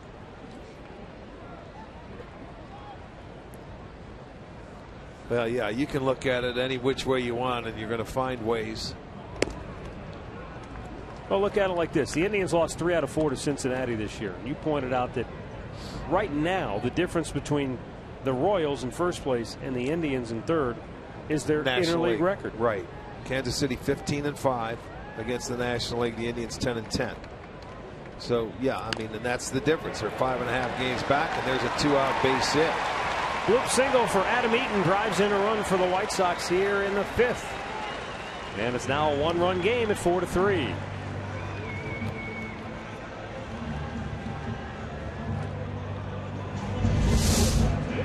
Didn't hit it hard. No, as a matter of fact, when I first looked at it, I thought it might have bounced off the plate, but he got it off the end of the bat and just flares it in there. Indians had their own 2-out flare from Mike Aviles, so it's now a 4-3 game. Their 6th hit. They'll give Ramirez a chance to keep this inning going. He's 1 for 2 with a single and a run scored. That came in the first. And this is where you want to end it, is right here with this guy, because you got the big boy coming up next. Some stirring in the Indians bullpen. This is you know, this is where you got to keep an eye on TJ House, that 3rd time through the lineup. And they know better because it's the bullpen is up and throwing.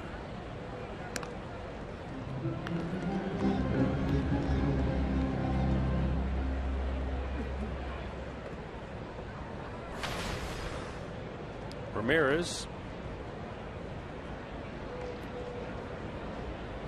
27 doubles on the year along with 2 triples.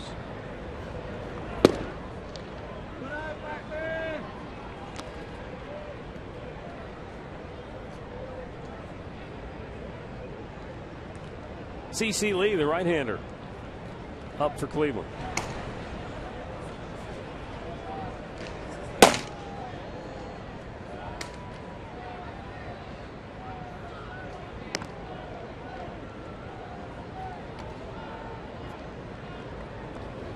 That's what you do. You keep throwing over there.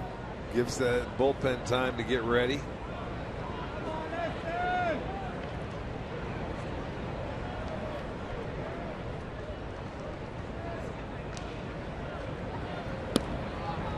Wrapped it around the outside corner. Gets ahead of Ramirez. A ball and 2 strikes. TJ's last start came against Minnesota, and after that game, Brian Dozier, the Twin second baseman, said of House, he gets the 2 strikes, and then he goes to work on you with the off-speed pitches, the changeups, the sliders, he said he was very tough to center or square up.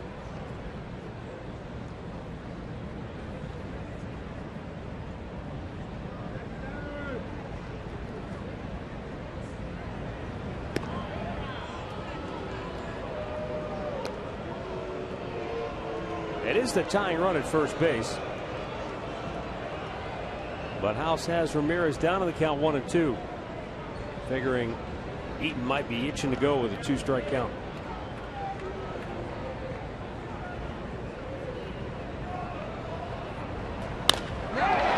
Ramirez launches it to deep left and out of here. The White Sox have the lead. A 1-2 pitch.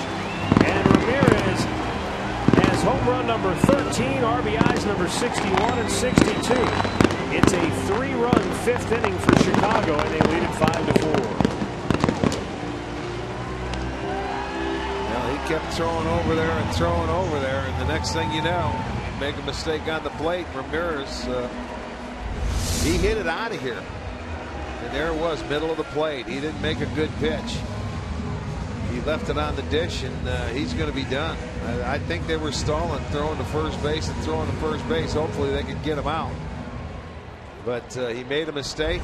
He's going to end up walking out on the short end of it right now, 5-4. Only goes 4 2/3 innings, 74 pitches, but he's out with the Indians trailing 5-4. And the Cleveland Clinic call to the bullpen will be for CC Lee.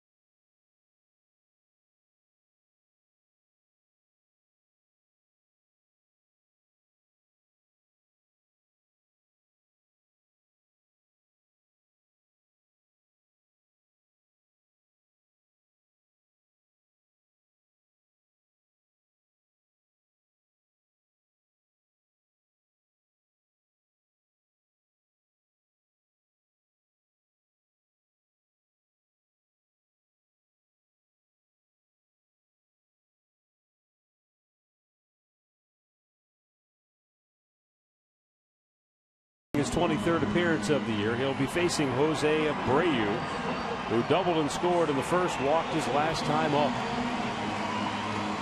TJ House was cruising along. He put up 3 consecutive zeros in innings 2 through 4, but with 2 outs here in the 5th inning. An RBI bloop single to Adam Eaton and a 2-run homer to Alexei Ramirez, and just like that, Chicago takes their first lead of the night. Well, we've said it a lot of times with with TJ House that, you know, he bends but never breaks. Today he broke in the 5th. One mistake there, that home run, he had a chance to get out of that inning. Made a mistake on the plate. Looked like he was trying to go in with a fastball, but it was on the dish. And Ramirez, who stands close to the plate, just dropped the barrel head on it. Now it's the first time he's given up more than 3 earned runs. You got to go back to June 9th at Texas, where he gave up 5. 1-2 the count as Abreu swing and a miss.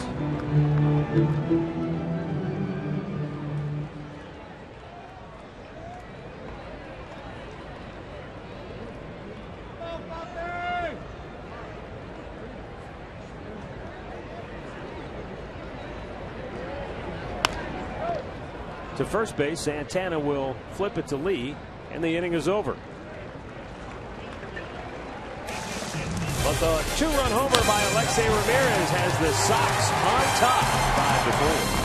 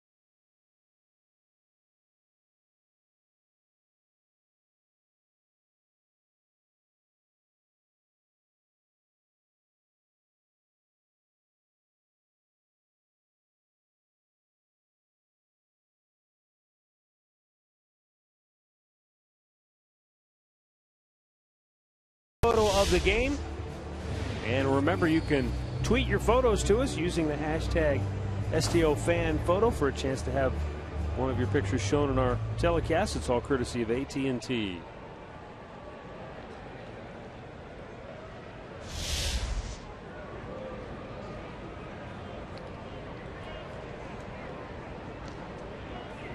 Well, time for the offense to go back to work now. Jose Quintana got off to a rough start, but he's managed 3 scoreless innings now. After the Indians got 3 in the first and another in the second.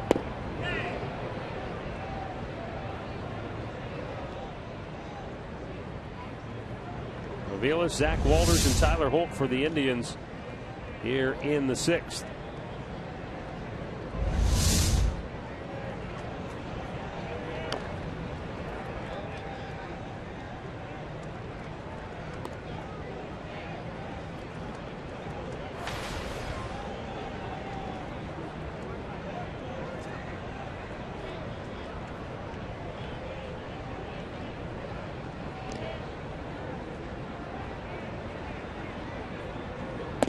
Upstairs with it, 2-2.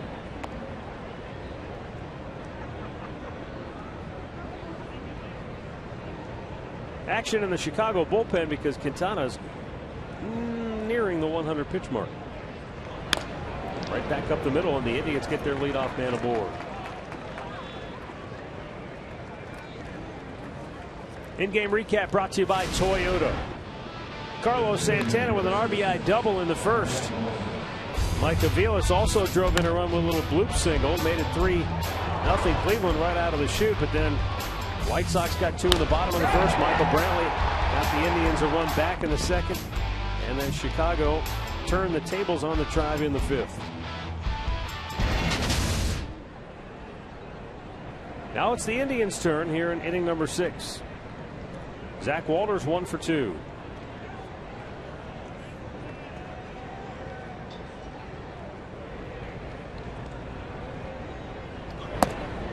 A little bit high, ball 1.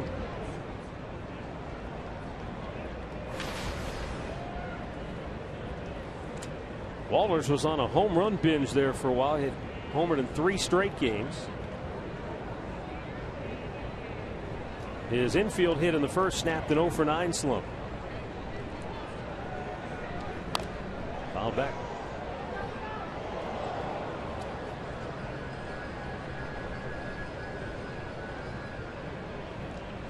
Matt Lindstrom getting loose for Chicago.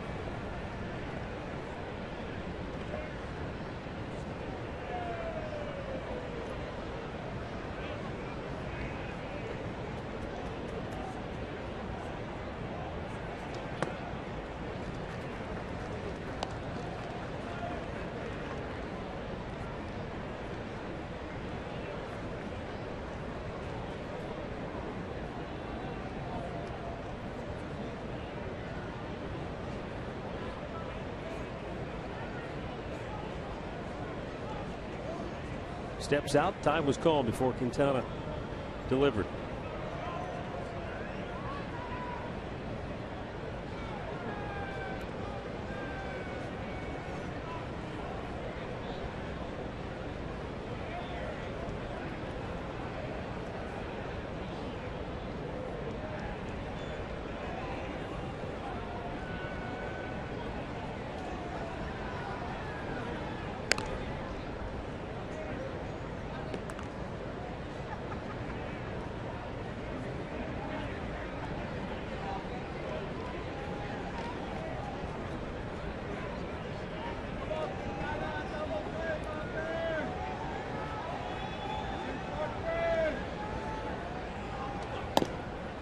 Upstairs, it's 3-1. Real good chance this is going to be it for Quintana.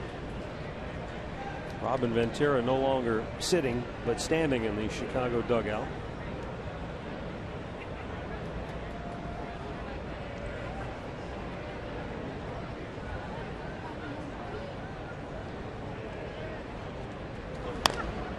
Popped up. Might be playable. Foul ground. No, he'll get about 2-3 rows back. We have a belated birthday announcement to go out tonight to Charlie Wilhelm, who celebrated his 79th birthday yesterday on the Indians' off day in Westlake, Ohio. Any relation to White Wilhelm? Charlie, happy birthday.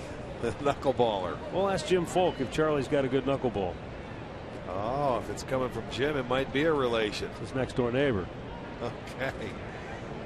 He's tuning in again today, huh? Wasn't he in talking to us on Sunday as well? We were talking about the town outside Chicago. He's everywhere. He's alive and well. Zach Walters draws the walk and say goodnight, Jose Quintana. Here comes Robin Ventura. He'll go to the bullpen for Matt Lindstrom as the Indians try to come right back after Chicago took their first lead of the night in the 5th inning. Sox up 5-4. We got a break in the action.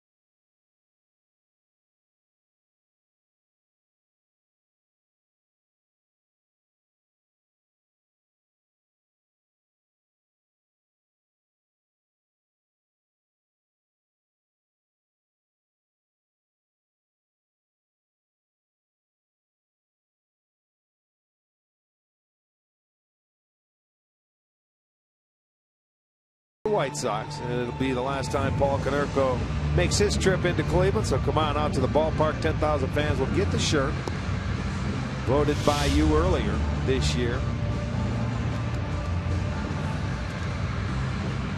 Well, we'll see what Matt Lindstrom has to feature here tonight. His ERA is over 5. It's been a disappointing year for him.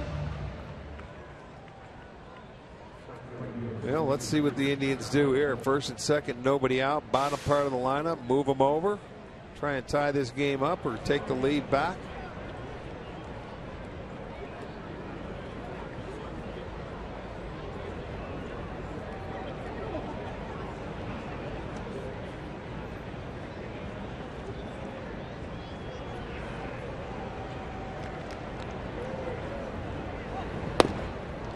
Walt tried to bunt. Nothing doing. 0-1.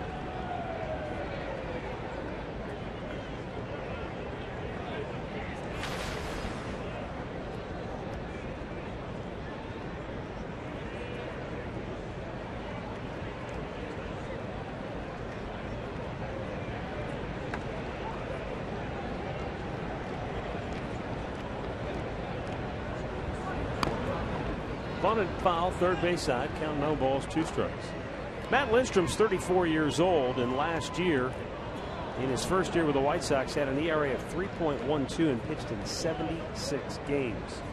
That's why I say this year it's been a disappointing season for him. Well, that's pretty much every other game, you know, when you think about it. Well, and you go on the disabled list. Yeah. Sometimes, you know, it wears you down. Relievers, you know, depending on how much work they get throughout the course of their career. Once they use you, you use and use and use. If you come into 70 games, that's a boatload.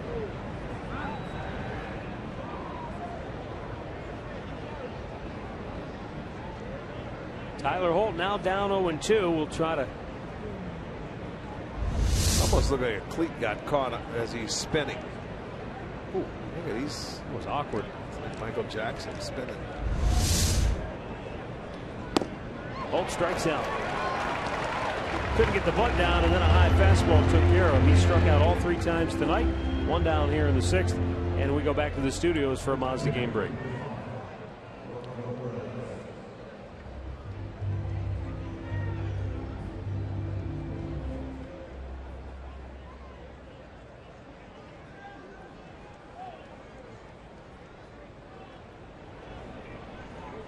Thanks, Al.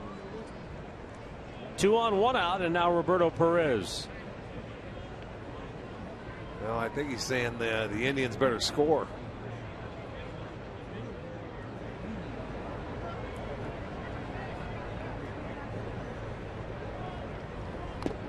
Foul ball. Yep. Roberto Perez did have a single his last time up. That led off the inning.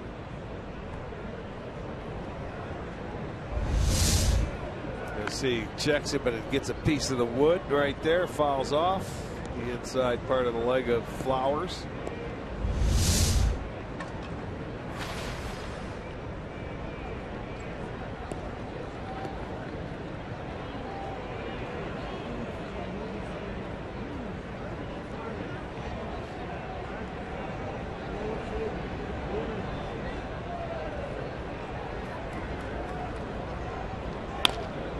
Center field, that's a base hit.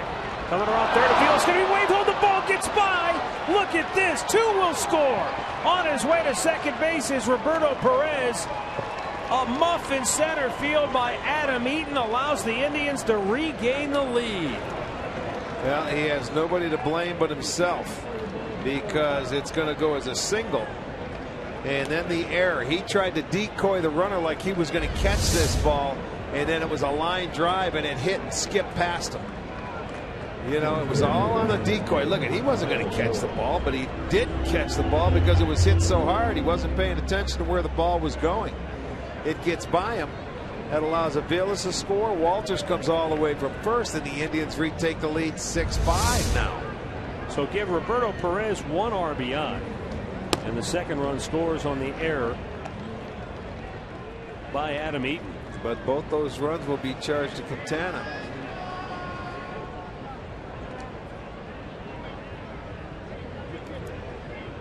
Indians up now 6-5. Eaton obviously embarrassed right now in center field. You never, I mean, that's a play that,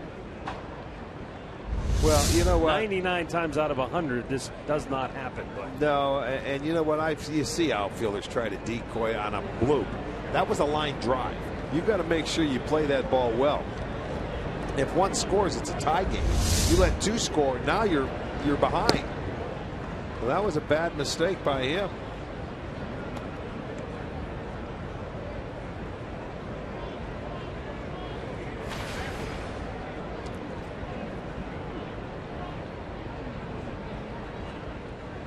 Michael Bourne bounced into a double play his last time up.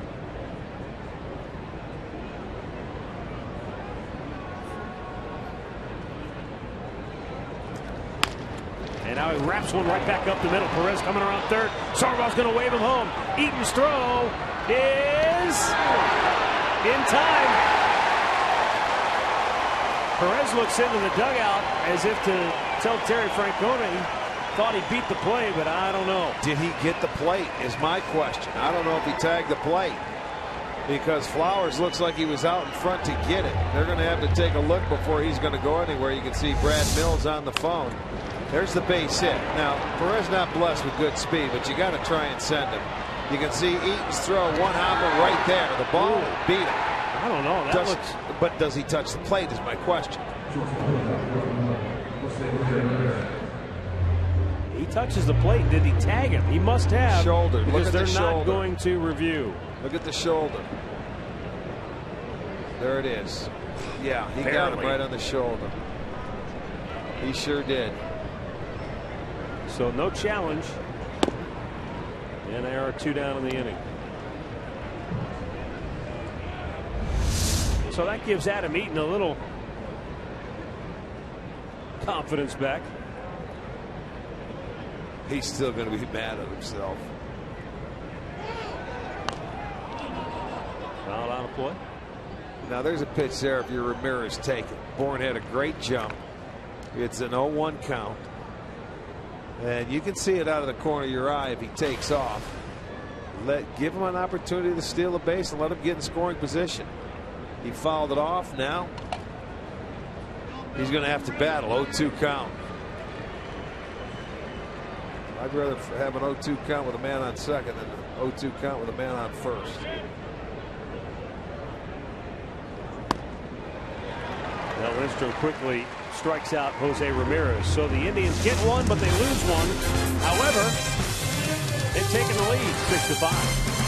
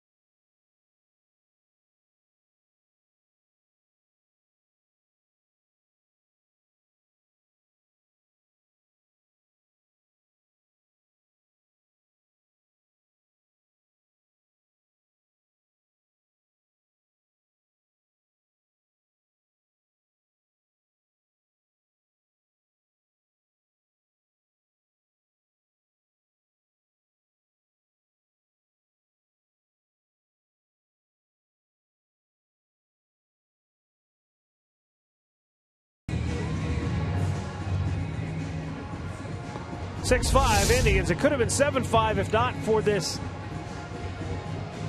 tag by Tyler Flowers. Just did catch the shoulder of Roberto Perez.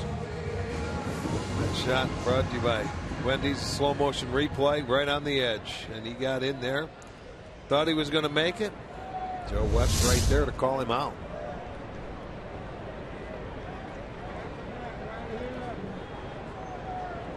Avisail Garcia will lead off the sixth. He is 1 for 2. Drove in a pair in the first with a base hit. Struck out his last time up.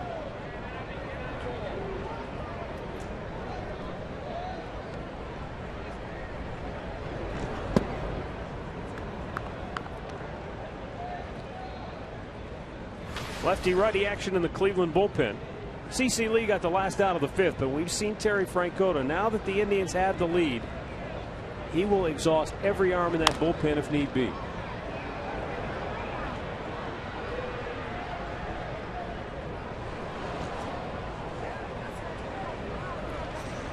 When Garcia burst onto the scene with the Detroit Tigers a few years ago, immediately he was dubbed Mini Miguel Cabrera, Mini Miggy, because at that time when he dressed out in the Tiger uniform, he bore an uncanny resemblance to Miguel Cabrera.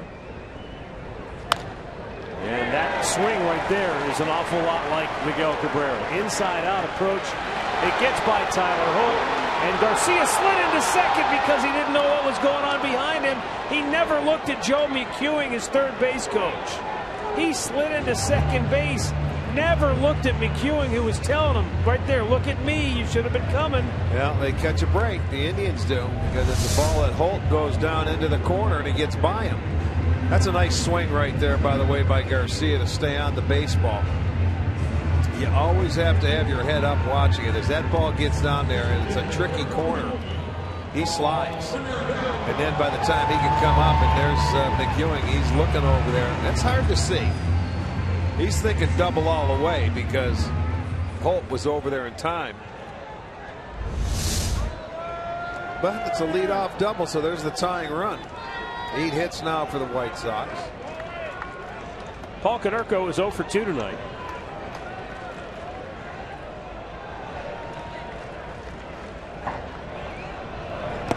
And he got hit, or no? Yeah, it did. It got him. Sure did. A lot like the one we saw Brantley earlier. Almost took his belt loop off. Well, you can see that ball's running in. Well, timeout for another pitching change. CC Lee gets the last out of the fifth inning, but he's allowed the first 2 to reach here in the sixth. Long way to go in this one, I believe. 6-5 Cleveland. We've got another pitching change.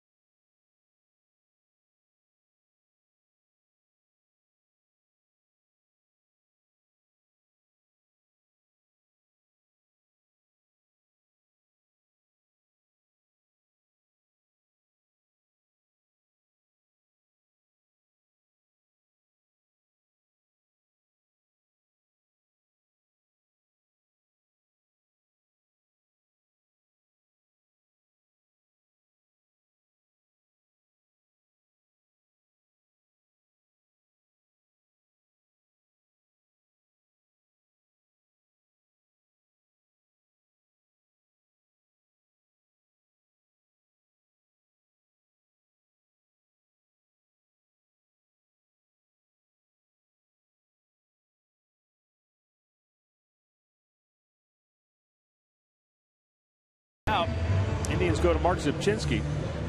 Left-hander will be coming on to the game for the 58th time this year. No wins, 3 losses, a 3.10 earned run average.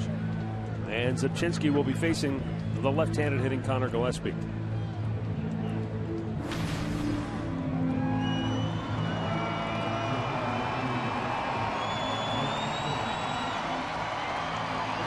Gillespie, as we mentioned earlier, has been very good for him this year. Over the 300 mark. He's hit the Indians well.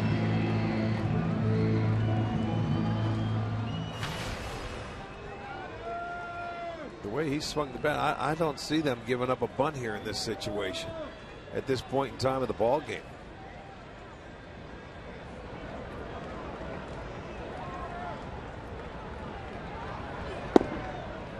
In for a strike to Gillespie.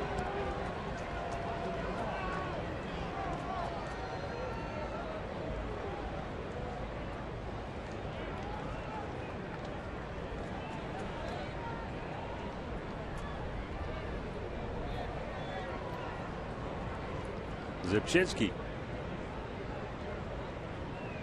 in a tough spot here. 0-1. Fouled off. I'll be really curious to see how Terry Francona decides to play this out too, depending on what happens. Zipchinski has not been per se a strict left-on-left matchup guy this year.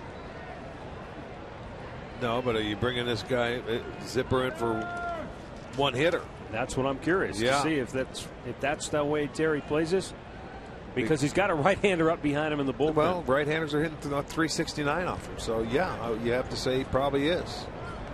Get this out here. They need an out period right now.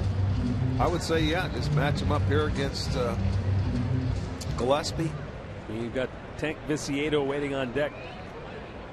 It would be even a bigger out if you could keep him out there at second base and not let him advance to third. See Scott Atchison on the mound in the bullpen. Now the 1-2 to Gillespie. Down and in, missed 2-2.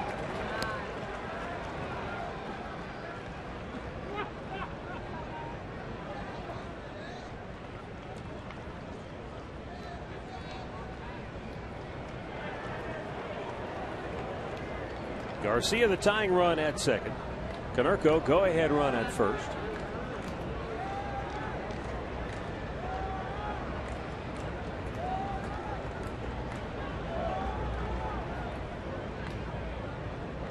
And out goes Roberto Perez.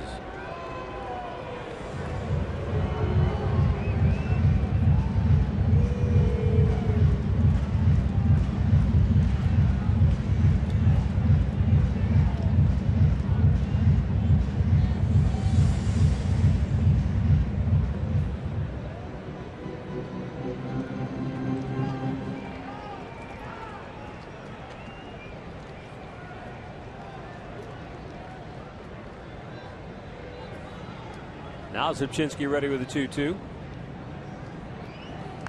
And Gillespie fouls it back. Just got a piece of that fastball inside.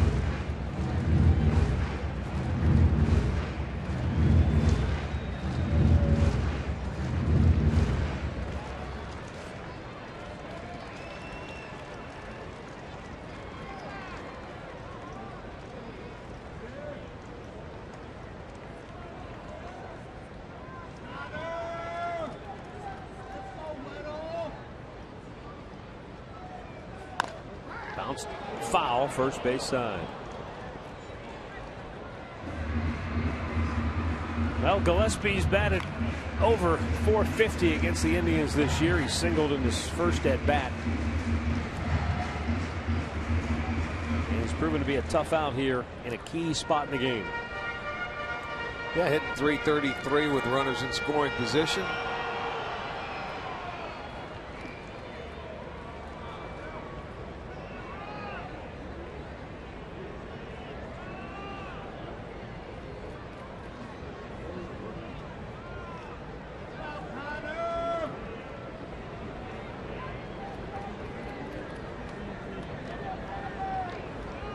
The 2-2. Did he hang on to it? Nope, got in the dirt. Boy, just getting a piece of the last 2 pitches. One in, one out, one a fastball, one a breaking ball. I mean, this one was just barely tipped. Enough to go straight down into the ground.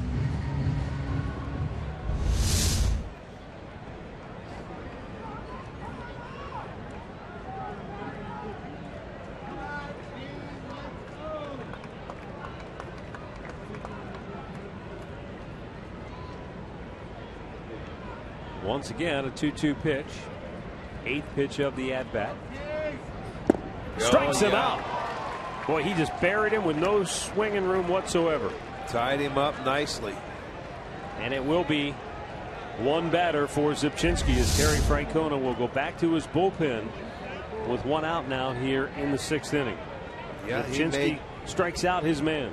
Yeah, he made Gillespie get himself out. He swung a ball off the plate. He was just trying to foul it off and stay alive. So Zipper comes in. He does his job. Nice job getting the first out. Now Scott Atchison when we come back.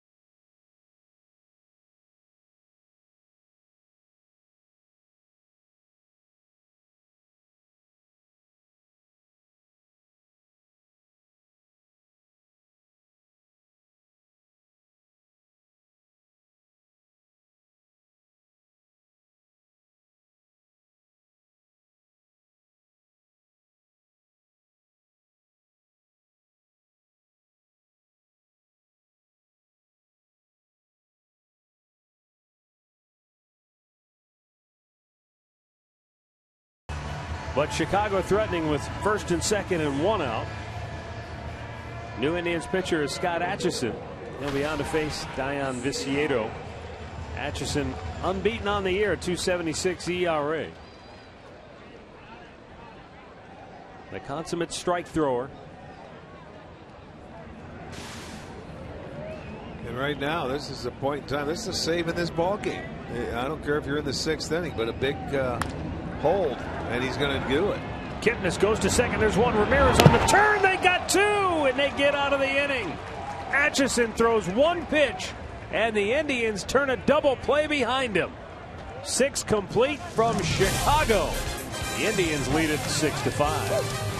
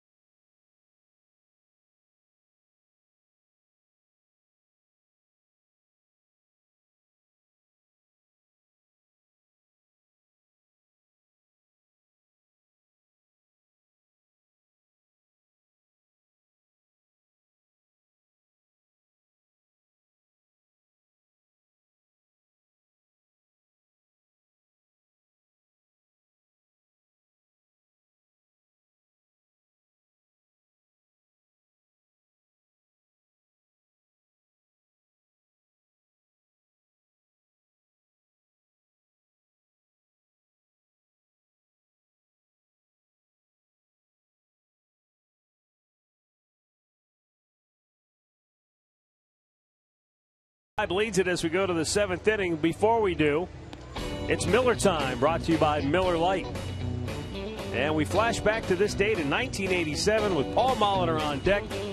Rick Manning delivers a game winner against the Indians at Old County Stadium. 1-0.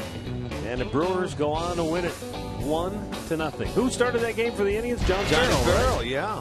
Johnny, he was a rookie that year. He started. He got Molitor 4 times. Javi Guerra coming on now for Chicago. 32nd appearance. Did you ever see a guy get a game-winning hit in his home park and get booed? I wasn't going to bring it up. I was going to let it die. Well, don't. Let's go. We got to talk about it. All right. It only happens once a year. Every year. Every year for the last. For those of you who don't know, Paul Molitor was on deck. He had a 39-game hitting streak at the time. He was 0 for 4. He had his chances, but you got the game-winning hit, denying him of an opportunity to keep the streak alive in that next at-bat. So instead of you being cheered, you got booed for the game-winning hit 1-0. by your own fans. We went home. Teddy Higuera was happy. Did you get the cheese head for that game? No, that was if you struck out 3 times in the game. Then. Oh. That was no. Did you get the star of the game? Of the game, you did. Yes. I can't tell you what that was. I'll show you later. It's better that way. Here's the 1-0 to Michael Brantley, and it's in tight, but he dives back. Brantley was hit by a pitch in the first, led to a run. He doubled in a run in the second, grounded out his last time up. How many once a year at least somebody probably calls to interview you about that? Yeah, they start talking about it a lot. I mean, you talk about Paul Molitor, and they say, you stopped his streak. I mean, how do I stop? I'm a hitter, for goodness sakes. I had never pitched in my life. It's your lot in life. I mean, seriously. Go figure. You stopped his streak. Okay, fine. Sure. I did. You can't fight him. No, so I've joined him. There was an old commercial. Don't fight him, join him. I have a long time ago. Now the 2-1. I'm trying to think, Rick. Is that the closest though still anybody's come to DiMaggio? In the American League, well, it was the longest one since Rose's 44-game streak back at the time. That was the National League, but in the American League it was. I'm trying to think. There was one more longer than that.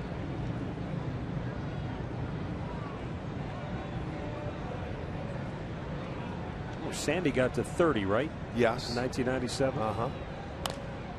Popped him up on the infield. Gillespie calls for it, now makes the catch, and Brantley is out number 1. High school football returns Friday night here on Sports Time Ohio. Our coverage will begin immediately following Indians Live, which is right after the ball game here on STO, and then we got football. How about Euclid against the Hudson Explorers?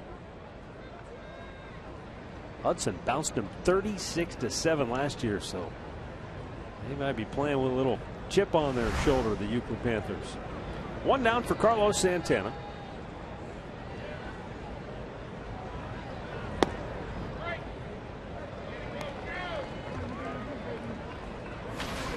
Rick, do you remember in 1987 was the media coverage starting to swell for Molitor at that point? It was, yes. I mean, back then, it was Nightline or something that they had, and he did his one interview a day, and that was it. And everybody had to be there because he wasn't going to cater to everybody. So, yeah, it was starting to get crazy, and you're like, my goodness. Nowadays, if you do it, it would be absurd. But, it was starting to get really hairy because he was going for 40. And it was an impressive thing to watch. Think about that, though. Getting to 40. You're at 40 games. You're still 16 from tying him. 2 weeks away. Yeah.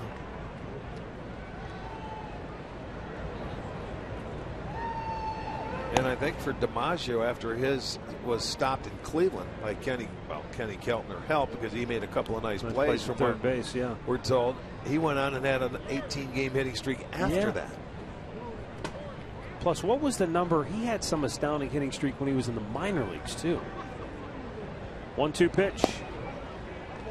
Well, arguably one of the greatest hitters, maybe not the, but one of the greatest hitters in the history of the game. You talk to some people, people have told me he was the best hitter of all time. But it all depends on who you talk to. Yeah, there's two camps: Ted Williams, Joe DiMaggio, and then the old timers will throw in Ty Cobb. Well, okay, let's say Joe. best player of all time with Joe D. That would be hard to argue there, I think. All around, and he's got all the world championships. That's what his camp will always say over Ted Williams. We got the rings, the hardware. Right. 3-2 the count for Carlos Santana, who doubled in a run in the first. And he draws his walk, his daily base on balls, with one out here in the seventh.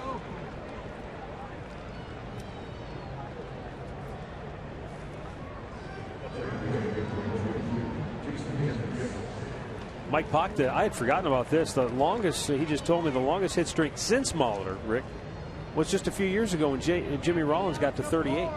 Did he really? I can't. Why don't I remember? Probably because we're in the. Oh, that wasn't over the course of 1 year. It ended 1 year and started. Nah, we don't count that. No, we don't count that. You guys down in the truck do. We don't. No. Consecutive. Flags on the field. Yes, we back them up. False start.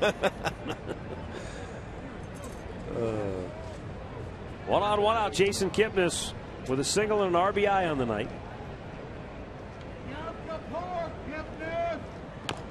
Checks his swing. That's going to be a base hit. It will work out perfectly. His second hit of the night. The hometown kid can do no wrong in the Windy City. Well, why not? That's a beautiful thing right there. When you can check your swing and it hits it, you know, that means you're playing better. His own teammates are all over him in the dugout. Sure, you check your swing, you're fooled on the pitch, and you check it, it goes off the plate and it stays fair and nobody can make a play. It doesn't get any better than that. Look at Brantley. Yeah, he's over there. Look at that. Put your head down and just keep running. It looks like a line drive in the paper tomorrow.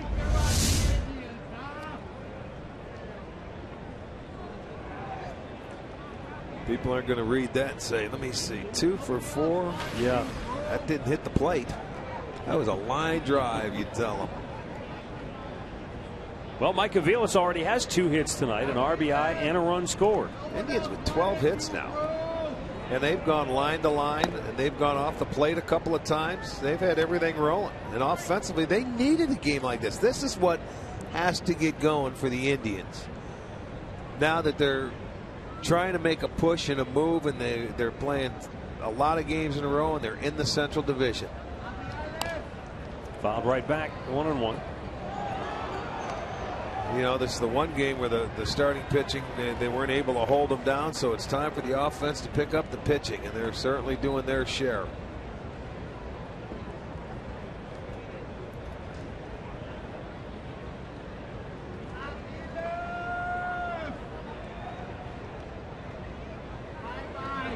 Broke his bat, but this one won't get to the outfield grass. It's caught by Sanchez, 2 down.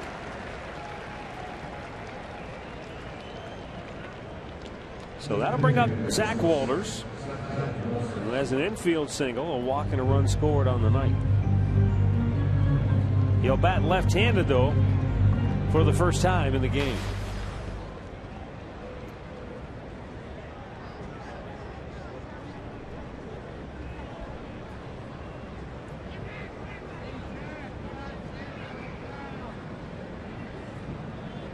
Pick him up right here with 2 out. Get another one. Upstairs, ball 1.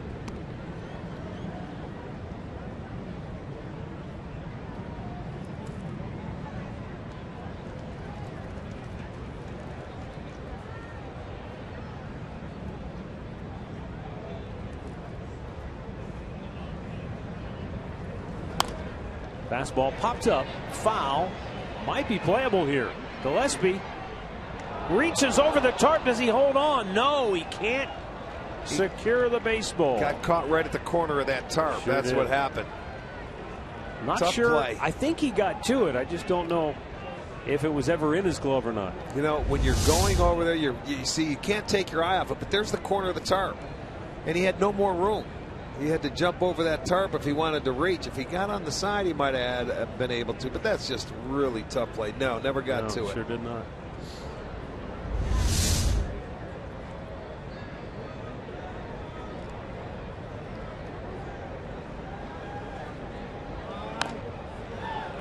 Popped him up. Center field, out goes Ramirez. Makes the catch. Indians squander a scoring chance here in the 7th inning. But they hold a 6-5 lead as we reach the 7th inning stretch. Brought to you by Spitzer Auto World. Life is hard. Buying a car shouldn't be.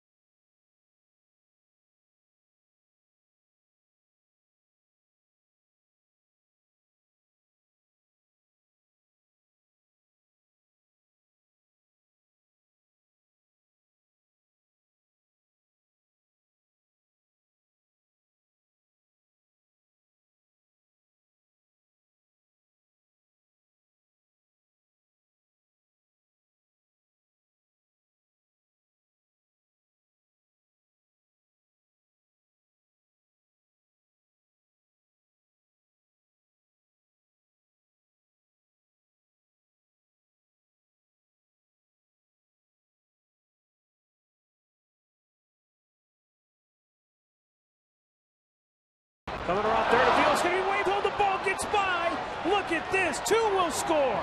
On his way to second base is Roberto Perez. A muff in center field by Adam Eaton allows the Indians to regain the lead. And that's where we stand right now going into the bottom of the 7th. Scott Atchison came on and made 1 pitch and got a double play to get out of the 6th. He'll stay on to start the 7th, and Tyler Flowers looks at a ball down low. Yeah, you talk about being efficient for Atchison. 1 pitch, the 2 outs. Stop that. They had first and second, nobody out, and able to get out of it. Flowers ropes one to left field. Well, Chicago's done a heck of a job getting their leadoff man aboard. That's 4 innings in a row. They've had their leadoff man aboard here tonight. That's the hit Konerko after the leadoff double. Then you get the strikeout, a big pitch, a big at-bat there by Zimchinski. Then how about the 1-pitch double play? Well, they minimized the damage, minimized their pitches, and they went right back into the dugout. Now Carlos Sanchez 0 for 2.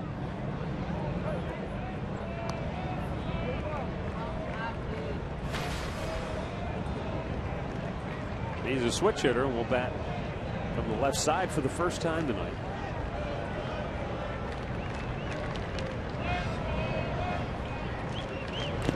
Tried to bunt it, but it's fouled back to Perez. Sanchez 6 hits and 21 at bats. Well, that bunt there wasn't like a sacrifice, man. It's almost like he tried to bunt for a base hit. Yep. You know, because his bat was behind him, he was tardy. So I don't really know if he did that on his own or Ventura put the sacrifice on. It certainly didn't look like one.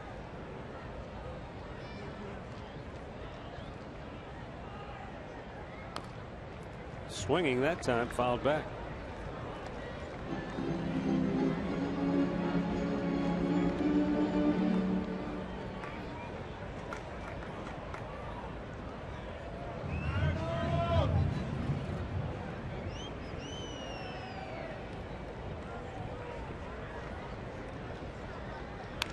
Off the end of the bat.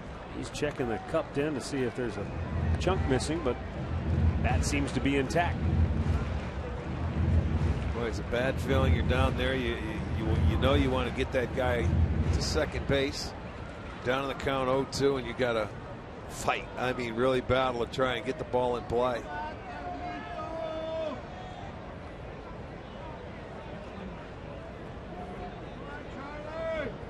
The 0-2 popped him up back out of play. I wonder if the big numbers will ever be in vogue in baseball the way they are like in hockey. I mean, Paul Coffey made 77 cool. 88. How many 99. guys can make 77 cool? But he did. Yeah, and you got Jose Abreu's wearing 79 right for the White Sox. You know what? Why not? Single Yeah. digits. Some organizations, look at the Yankees. I don't think they have a single digit left. Not once Jeter's Well, done. No, I mean, they're not going to give his number out to anybody, so they don't have a single digit I don't left. think so. Yeah, I think it will. White Sox, a number of their single digits are gone as well. You know, back in the day, there were a lot of single digits, no high numbers. Now with all the rosters, the players that come up, sometimes you get a high number. You just like it because that was your first one. Who knows? I remember the story. Jose Abreu said his mom told him to choose 79 because she said it'll make you stand out. People will remember you. Be different. Well, that's not a bad way to look at it. He is different. He's an animal. Outside, he missed 2-2.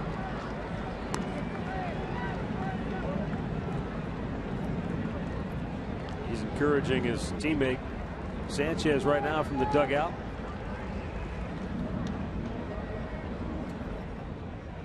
Nick Hagedorn getting loose now in the Cleveland bullpen. Line to center, a base hit. Boy, Chicago.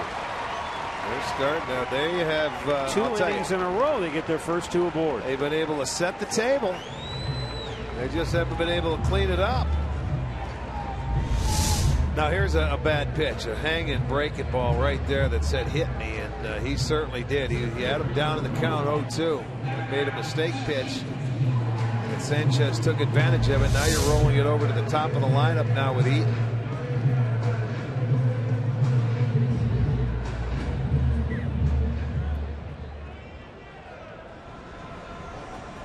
Well, after Adam Eaton, there are 4 straight right-handed bats in the lineup, so maybe Hagedorn's up in case a potential pinch hitter. I don't know. Eaton showing bunt, takes ball 1. He singled in a run and scored in the 5th.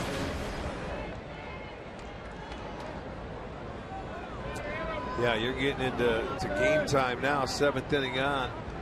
Getting back to the meteor lineup. You have to have Eaton button here. Not only the tying run, but the go-ahead run. You want to try and get in scoring position if you can. Bunts it back foul.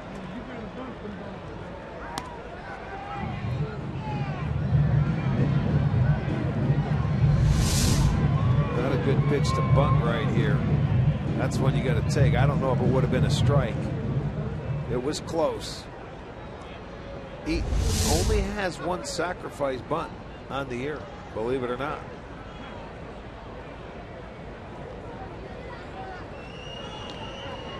He squares, bunts it, well done. Yeah, that's a good bunt. You force the third baseman to field it, and his only play is to go to first. That's the way to do it. Atchison wanted to cut it off and get the run at third. He just bunted it by him and had no chance. So, and once you get it, if you bunt it right at the third baseman, see, Atchison wanted to come off. That's just a good bunt. You force the third baseman to come get it. Doesn't matter how hard you bunt it. He's not going to catch it and go back to third. His only play is first base. So his second bunt. Now they have the tying and go ahead run in scoring positions. Now he's got his work cut out for him. Well, he's got Alexei Ramirez, who's 2 for 3 on the night. He had a 2-run homer his last time up.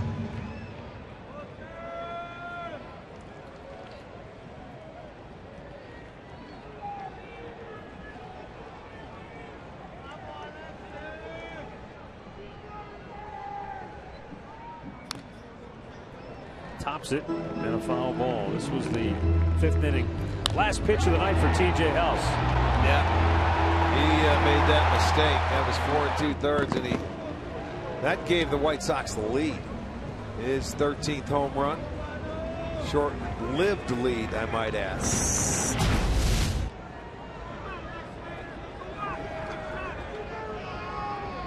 Down low.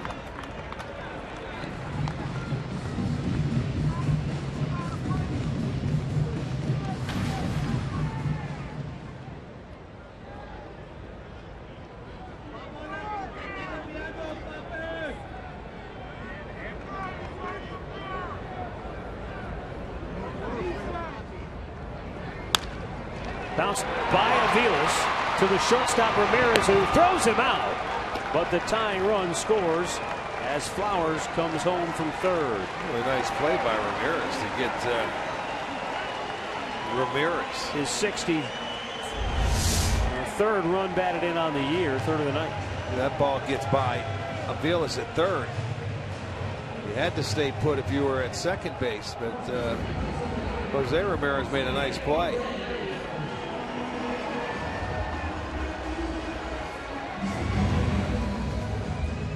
This is where you have to be careful here.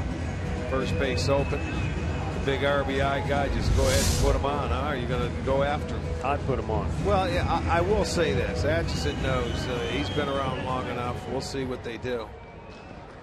Yeah, they just go ahead and put him on. I mean, Garcia's not a walk in the park behind him, but this guy's hit 33 home runs this year. He has 94 RBIs. He's leading the team. He's up there in the league. Let's yeah, you just don't take chances.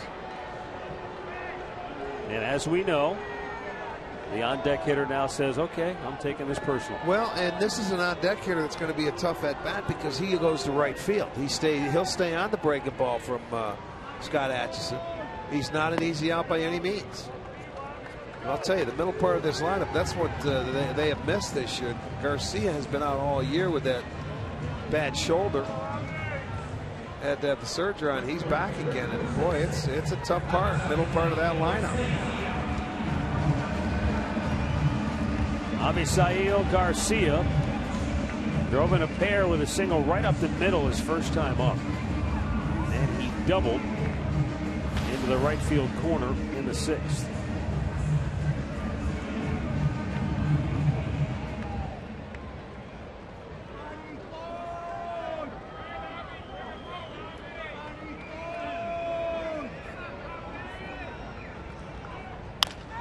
Grounded towards Ramirez. He'll go to second for the inning-ending force. Atchison gives up 1, but will go to the 8th, tied at 6.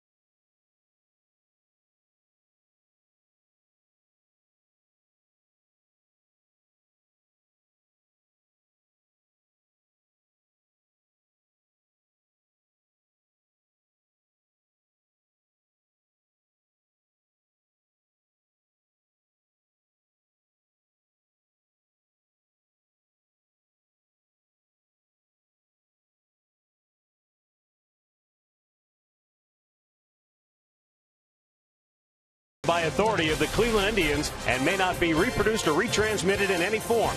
And the accounts and descriptions of this game may not be disseminated without the express written consent of the Cleveland Indians.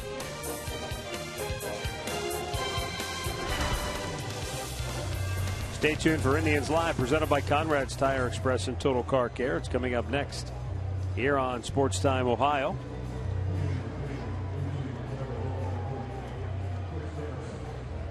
Pinch hitter for the Indians will be Chris Dickerson. As we roll on to the 8th inning, and Javi Guerra will stay on for a second inning of relief work. Tyler Holt struck out all 3 times tonight, so Dickerson gets a chance with a right-hander on the hill.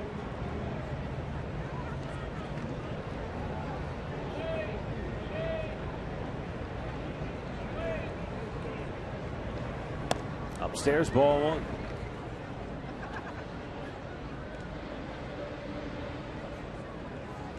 Detroit beat New York 5-2. Kansas City got a walk-off to beat Minnesota 2-1. Upstairs, he missed 2-0.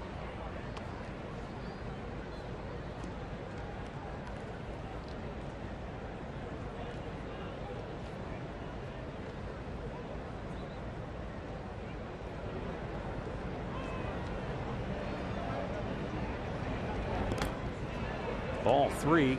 That was nowhere close.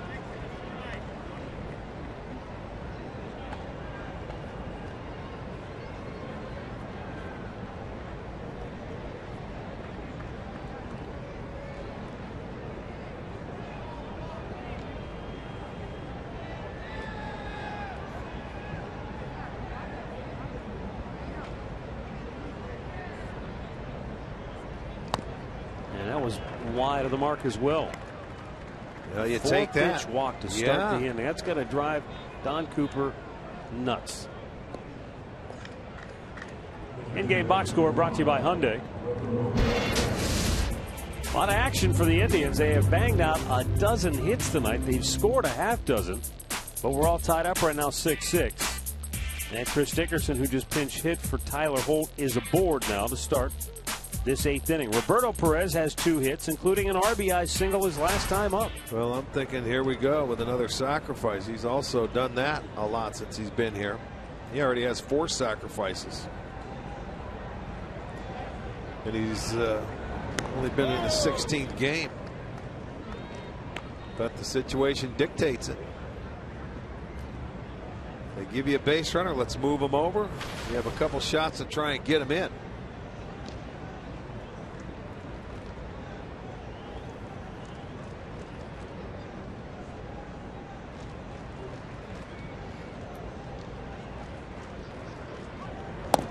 Up high, ball 1.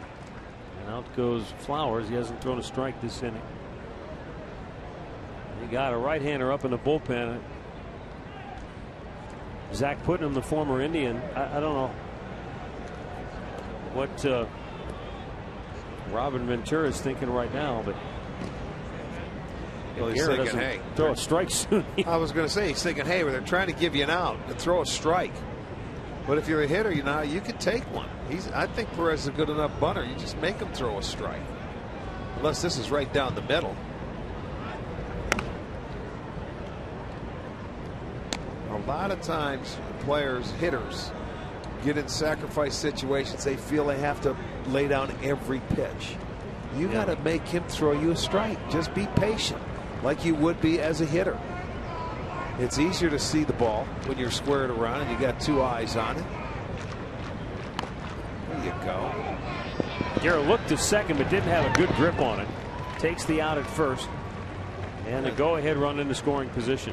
I almost think, Rick, sometimes because sacrifices aren't done as often and maybe guys aren't fundamentally schooled on them the way they used to be, that sometimes now a player that gets into a sacrifice situation, it's like a hitter who's in an 0 for 15. He feels like he's got to swing at every pitch. You got to do it, yes. I got to do it on this pitch or the next pitch. Or, I only get 3 chances. Actually, 2. I only get 2 chances because they'll take it off once you get to 2 strikes. So make sure you get 2 strikes to sacrifice in. Well, here comes Robin Ventura. He's going to make the move. He makes the call right there. Indians have the go-ahead run in scoring position with 1 out in the 8th. Top of the order coming up. Guerra is out. Former Indian Zach Putnam will be coming on.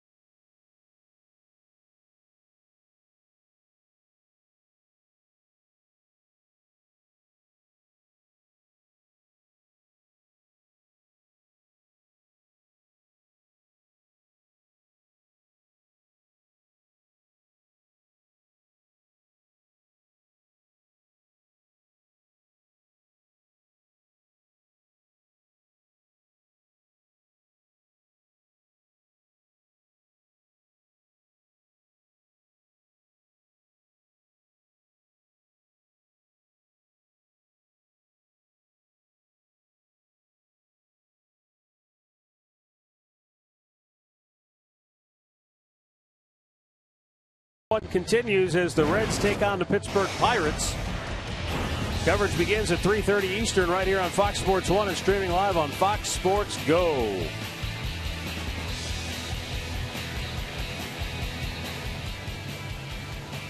Zach Putnam was drafted by the Cleveland Indians, got to the big leagues with the Tribe, but then was dealt to the Colorado Rockies for Kevin Slowey before the 2012 campaign. Spent most of that year at AAA with Colorado, and then last year spent most of the year with the Chicago Cubs organization. But this year he has really come into his own. He's been their best bullpen guy, which tells you Robin Ventura is pulling out all the stops trying to win this game. Yeah, and with another right-hander, he has that like split change, that off-speed pitch that'll go down in a way where he can get left-handers out. Now whether he can get to it, we'll see.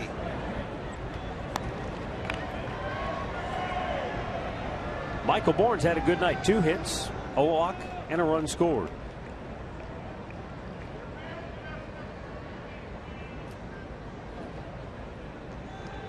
Dickerson, pretty good speed at second base.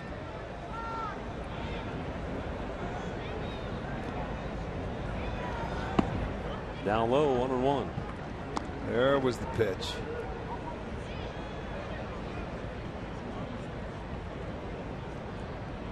Putnam, a former Wolverine from Michigan.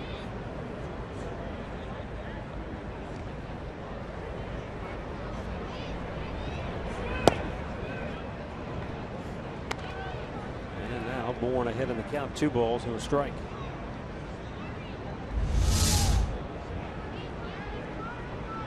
Maybe just a little low. Yeah. Yep.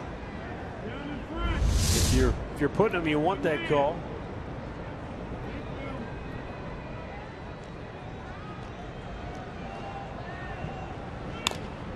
Bourne lifts one to left field. Routine play for Viciedo.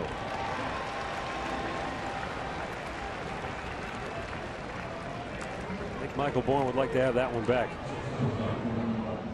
Well, when you pull the string and you put it away, it's hard to stay on top of that baseball. He hit it up in the air.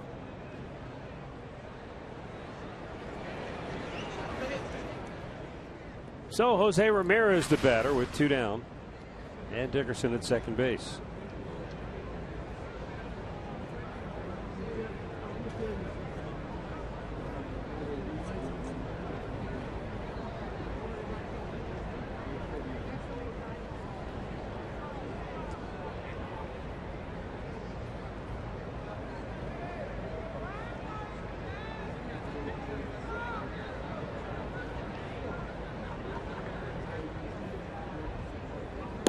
Pitch outside, ball one.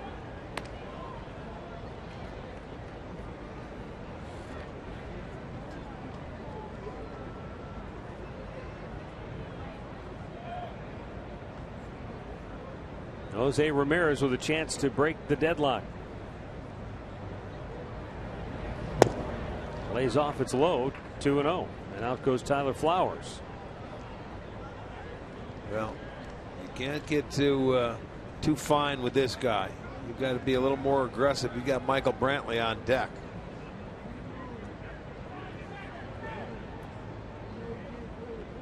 Look for a fastball right here if you're Ramirez. If you get it, put a good swing on it.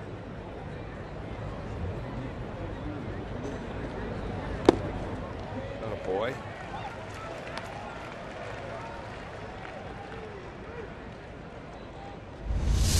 Pitch was up, elevated. He gets what he was looking for. I think that was a little cutter, but he let it go. 2-0. Swing it.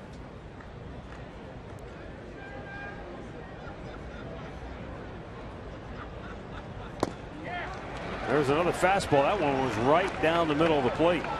And it's 2-2. Remember the other night when he got the game winner? He just flared one over the third baseman's head. It was down, too. That one just a little bit up, maybe. He liked that ball. I think the one he got the game winner on, Matt, was about knee high and out over the plate that he did slice. Hit a good pitch. Putting him with back-to-back fastballs. The 2-2. Off speed. Broke his bat. Scooped up. Thrown. And the call is an out at first. Terry Francona comes out. It was bang bang. We'll take a second look. We'll see if Terry Francona wants to challenge. We're in the 8th inning. And Terry says, no, you're good. So the inning is over, and we'll go to the bottom of the 8th. Still tied at 6.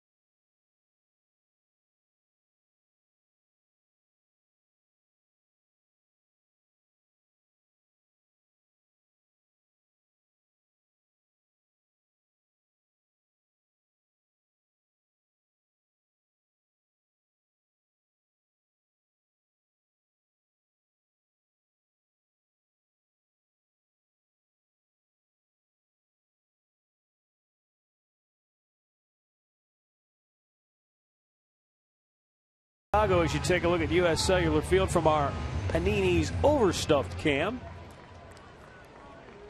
Indians and White Sox opening a 3-game series here tonight. Chris Dickerson taking over in right field after he pinch hit.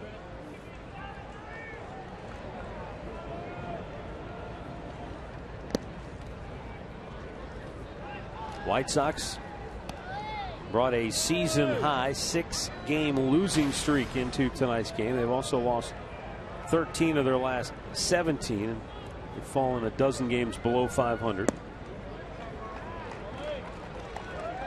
So with all of those factors involved, and school has now started up, no real surprise that the crowd is thinned accordingly here at U.S. Cellular.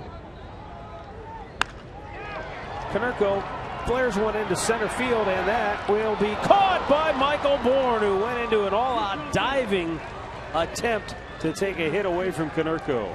Boy, that ball sounded funny. You know, it sounded like a thud off the end of the bat. And it was a big swing, so Bourne had to get on his horse coming straight in, and he's going to extend out and make a nice play. Keep that leadoff man aboard. Chicago's been so good at doing that tonight. Terry Francona, yeah, he's going to go back to the bullpen now. He's going to go for the left-hander Nick Hagedorn when we return.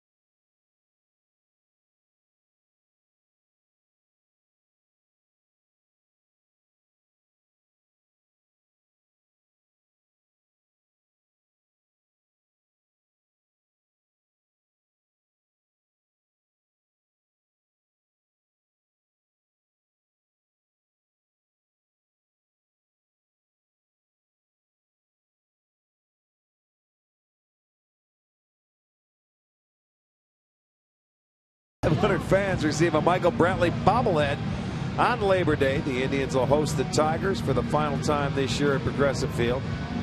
Buy now at Indians.com.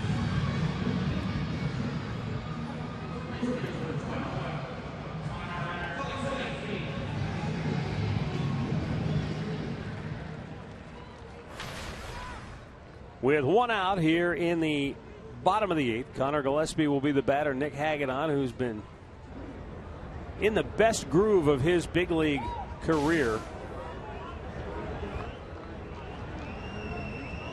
might only be on to face the one batter. I'm not sure. I think Brian Shaw is up. He is in the Indians bullpen, so it might be one batter for Hagedorn.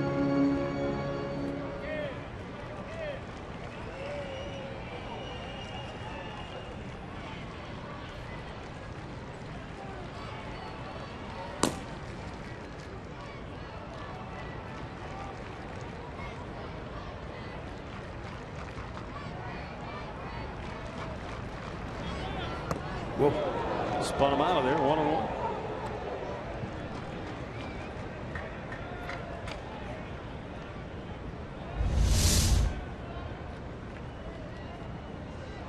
That's an attention getter. Well, especially you got to look for the fastball because Hagedorn throws it at 95. And if he's got his breaking ball tonight, it's going to be a tough at bat because Gillespie had a first pitch fastball that he fouled back. That was a low tracer, and that's in for a strike 1 and 2. Well, now you're sitting there thinking, boy, oh boy, you haven't seen the breaking ball yet either. This went down and away in a great spot. Throw a good curveball here, and you may have him.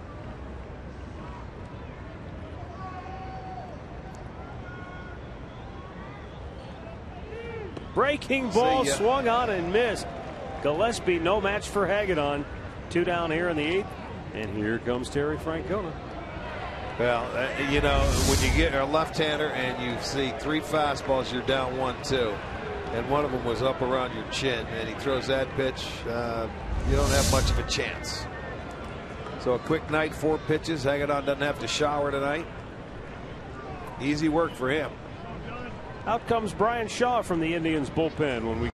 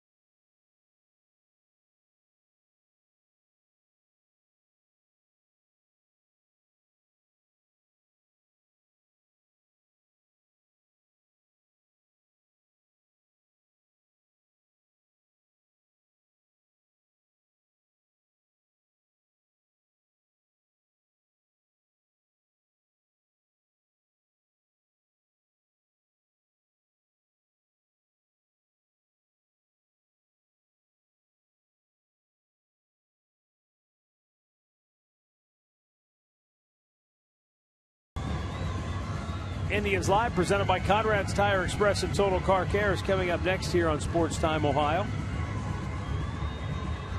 Brian Shaw is now on to pitch for the Indians with 2 down here in the 8th inning. He'll be facing a pinch hitter for Dayan Viciedo. He goes to Alejandro De Aza.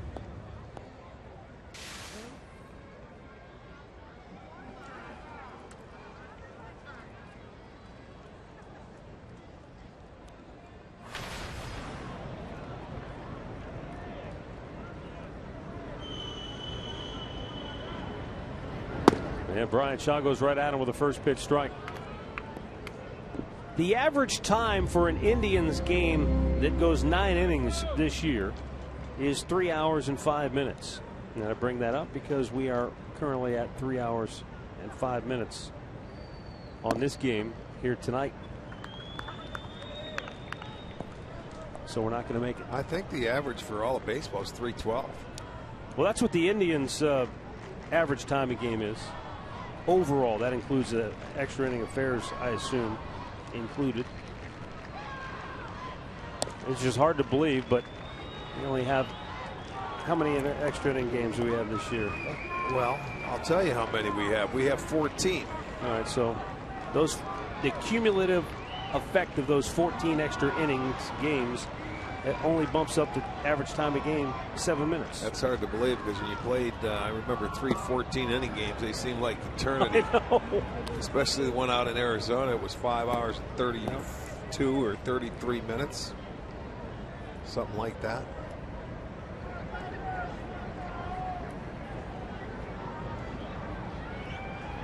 Two count. Shaw deals. And De Aza, did he go around? Yes, he did. The inning is over. Back-to-back strikeouts and the 8th inning for the White Sox. They go 1, 2, 3. We go to the 9th, tied at 6.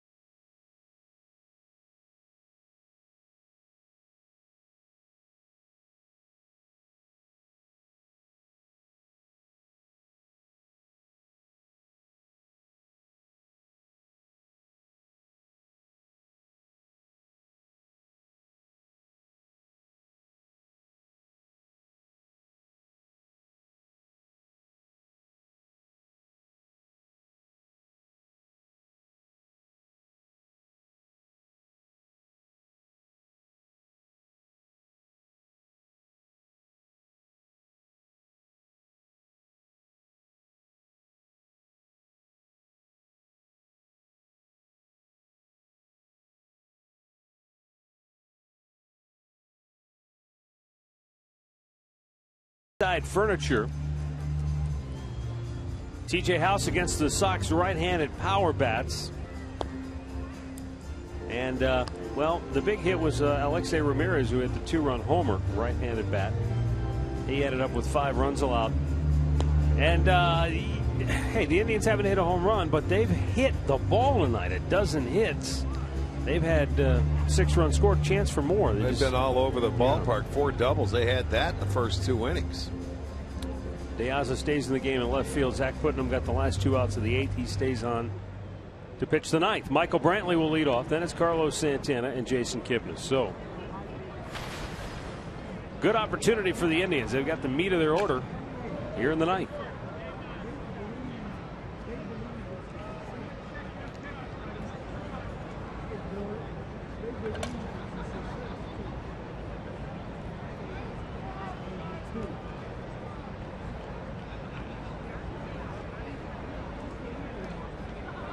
Brantley takes its low, ball 1. Indians have had their leadoff man aboard 5 out of 8 innings tonight, but only twice in those 5 innings were they able to score.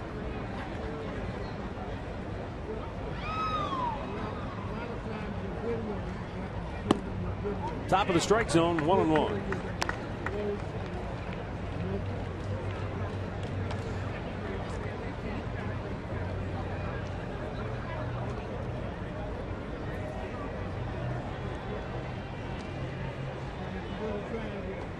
Outfield for the White Sox, straight up and deep. Outside with it, 2-1.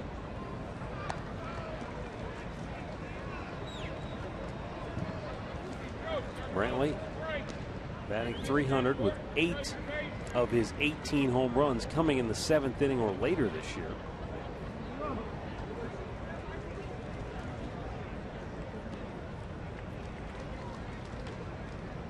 Interesting catching stance there by Tyler Flowers as that ball is hit to center. Adam Eaton runs it down. 1 gone on the night. Then Carlos Santana to the plate.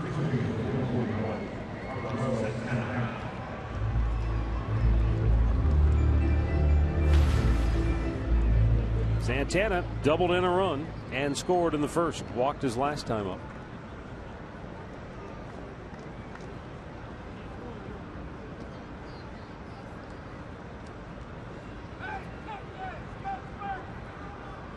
When Flowers wants a pitch down, he goes to a knee, drops down to a knee. But in doing so, he exposes his entire thigh. Yeah, he's a big dude as far as catchers go. Remember back when Tony Pena was a young catcher, he would sit all the way down on the ground. Yes, he would. And stick his leg out. I've never seen anybody do that before or since. No, you won't. I mean, Pena, you talk about the low target. My goodness. This pitch right here, right at the knees, you can't hit that. That's perfect pitch.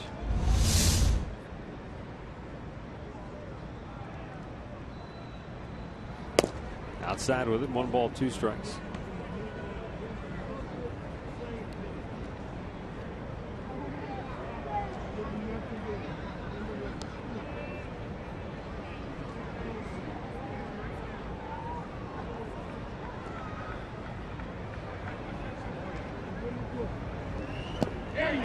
Got him to chase one in the dirt.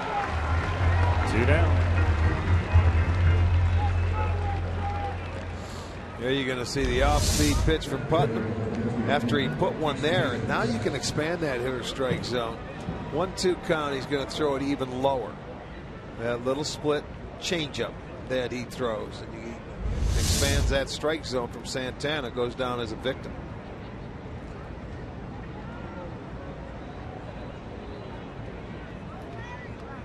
Putnam's only given up 33 hits in his 46 innings of work this year.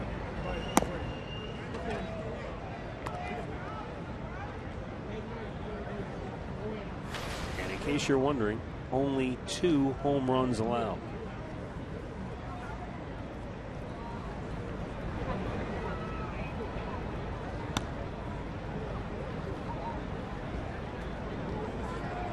Jason Kipnis.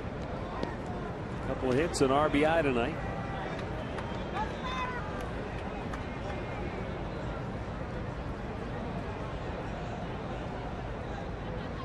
His last hit was an excuse me swing that went about 40 feet up the third baseline. Good for an infield hit. And that was an opportunity the Indians could not take advantage of. They had 2 on with 1 out. They were unable to score.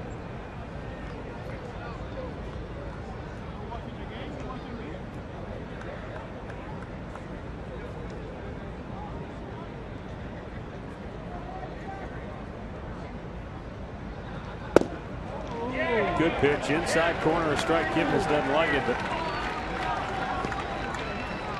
I have to admit the first glance it looked like it was on the corner. Pretty good pitch. don't know if that's a cutter, Matt. It looks like it's got that little spin to it, a little run to it.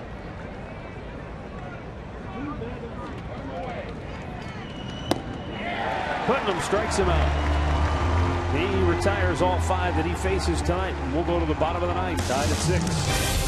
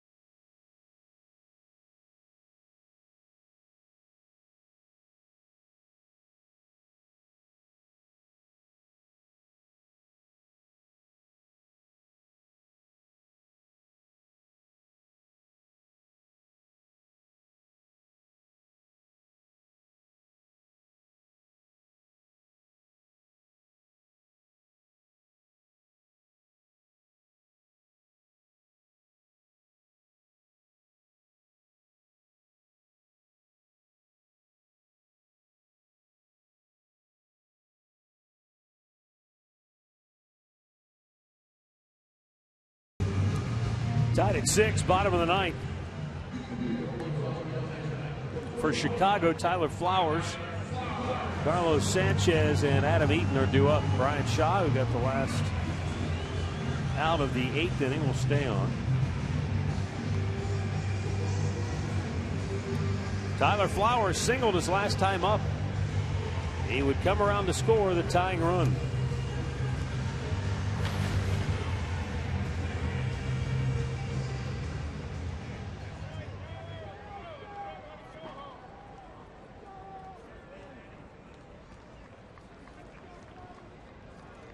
Like the Indians, the White Sox have had their leadoff man on 5 out of 8 innings.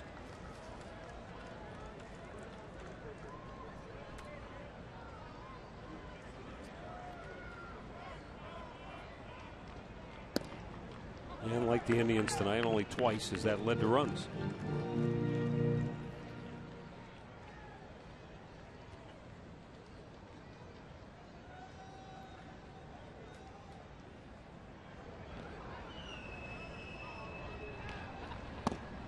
Flowers a swing and a miss, 1-1.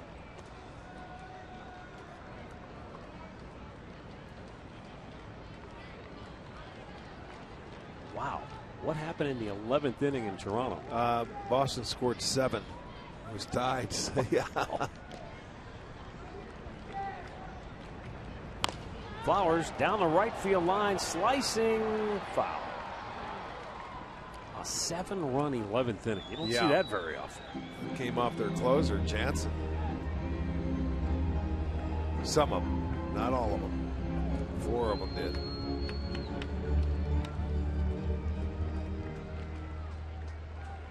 Tough to figure Toronto this year. Yeah, they're back to 500 now, I think, with that loss. It's not final yet, but they had lost 7 out of 10 coming into tonight. Boy, at one time they were sitting top the standings, looking good, sitting pretty. And a team named Baltimore got hot. Pretty good pitch there. Wow. 2-2 the count. Oh yeah, that's a little bit inside.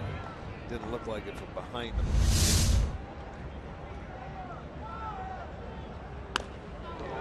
Foul out of play down the left side.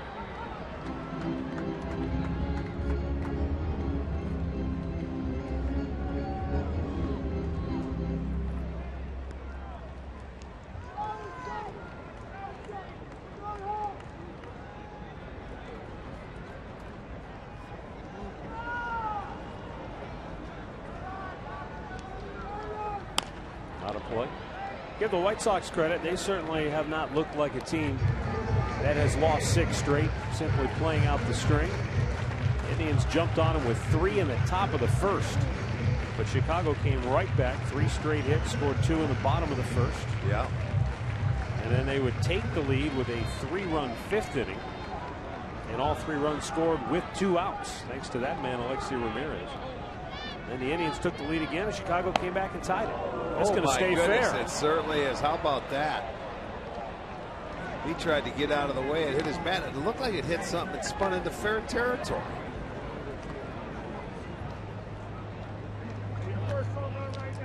Well, watch with this. Whatever this hit, it had some kind. It hit the knob of the bat. Is that what it hit? I bet it did.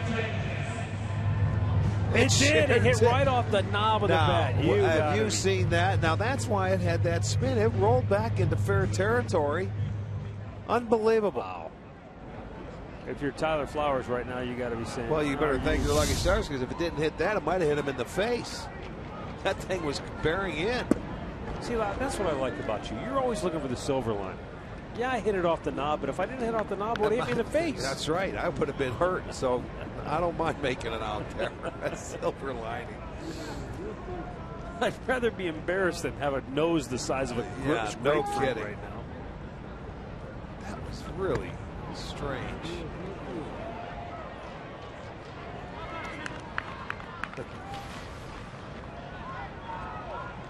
So now, if you're one of his teammates, you're gonna get one of his bats before the game tomorrow, and you're gonna tape the bottom of it up with a giant roll of tape, right? Get your Sharpie on the bottom and write sweet spot.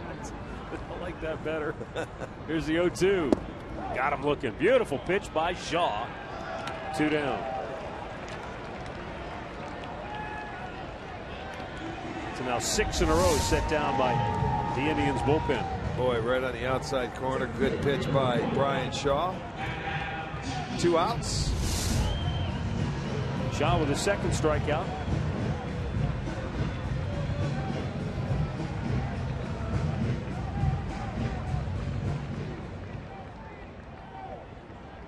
Shaw, the 6th Indians pitcher to work in the game here tonight. Adam Eaton tried to hold up, but he went around. Eaton, an RBI single and a run scored in the 5th. Laid down a sacrifice bunt in the 7th inning.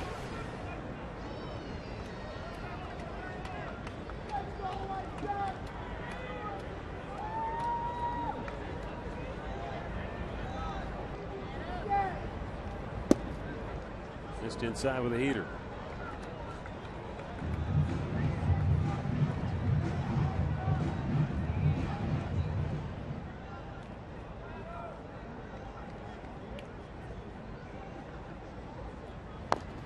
Right back to the mound. Shaw has it. He'll flip it to first. And we've got extra innings in Chicago, all tied at 6.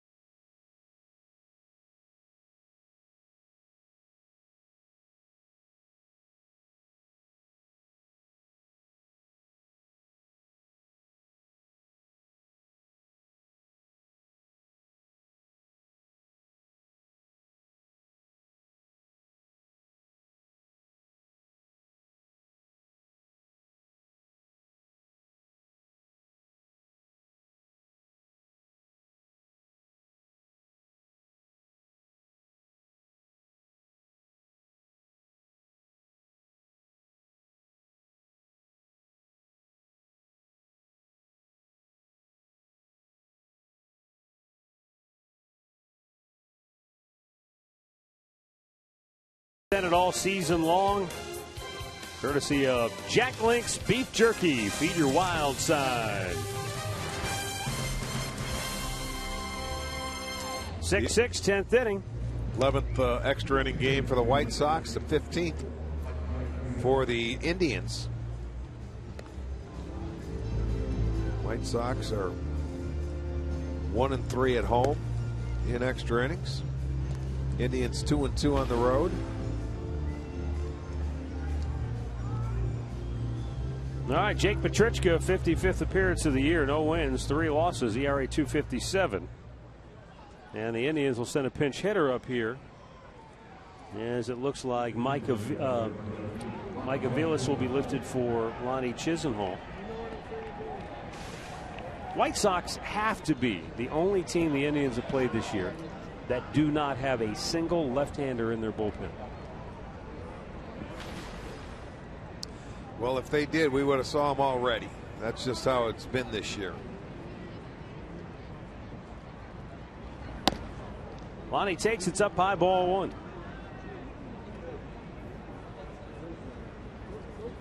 Chisenhall has a pinch hitter, 4 for 10 with a home run.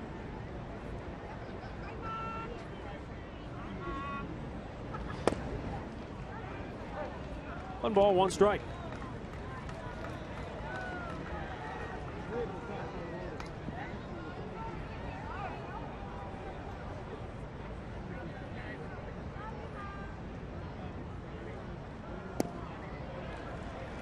Swung at a ball downstairs in the count 1-2.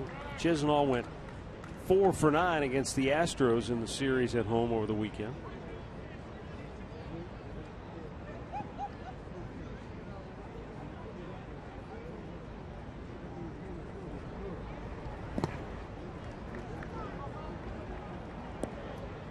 Chisenhall's also swung the bat well on the road. .296 average, and 6 of his 11 homers have come on the road.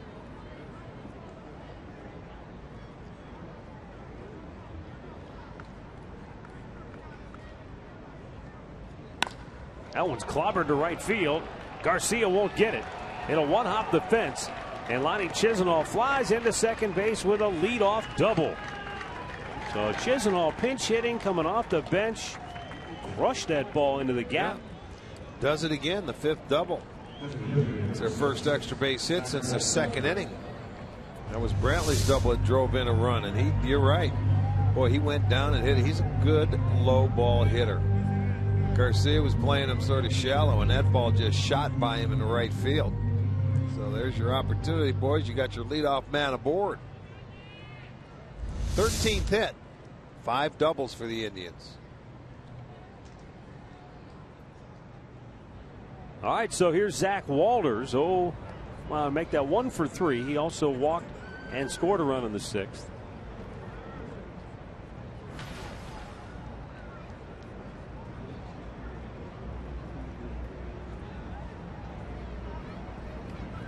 Third baseman Gillespie pinching in at the corner, looking for the bunt. Walters pulls it back.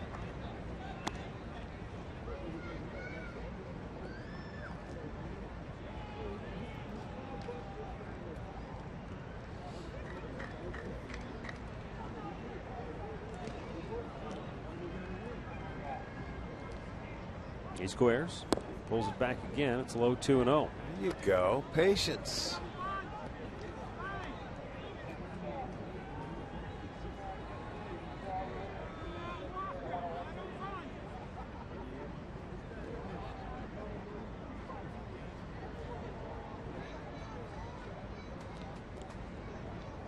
Swinging away, and it's fouled back. That's what happens. You know, you're patient up there. You make that guy get into the zone. Brancona decided, I'm going to take it off and let him swing the bat now. 2-0. See what he does now. 2-1. I don't think I saw a sign flashed. Well, then let's go. Green lighting. He squares and bunts it back foul. The only other time we did have a chance to see Walter's bunt was in Cleveland, and it wasn't very good. You know, when he tried to do it. You see it there. Fouled it off. Now he's going to be swinging.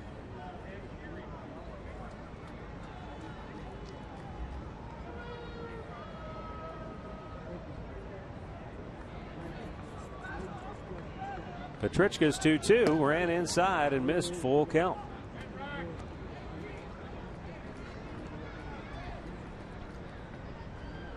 Chris Dickerson waiting on deck.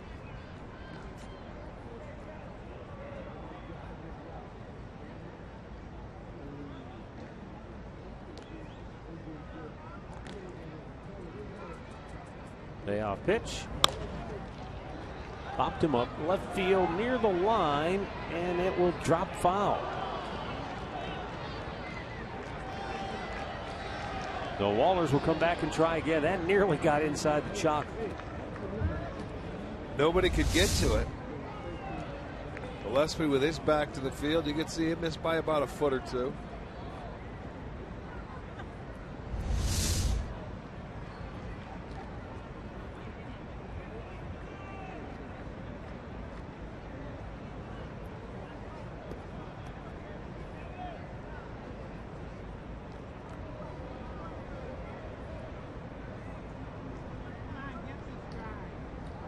Petrichka again, the 3-2. Oh, that ball's hammered. Deep right field. Garcia will watch it go. Zach Walters with a mammoth 2-run homer here in the 10th inning. And the Indians take an 8-6 lead. Walters' 6th home run since joining the Indians. He has been on a home run binge. Well, there was no doubt about that one. He got all of it. You said they haven't homered yet today. Well, they have now, and it comes at the right time, and that was right down the middle. And he's a low ball hitter. You can see he just gets the barrel head of the bat, short, quick to the baseball. That's sending some people to the exits.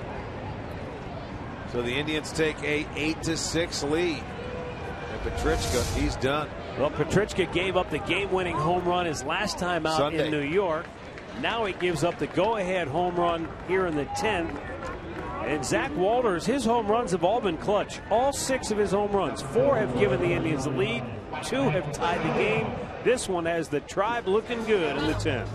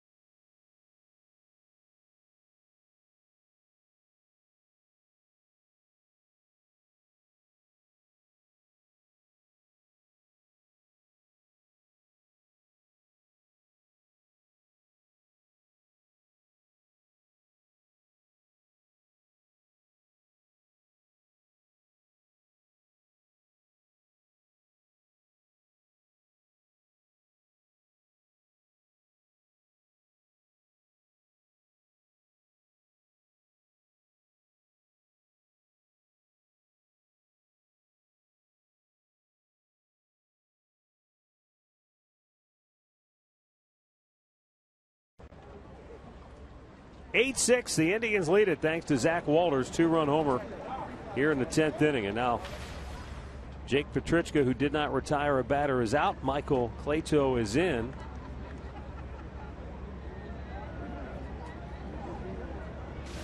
And Chris Dickerson takes up and away ball 1.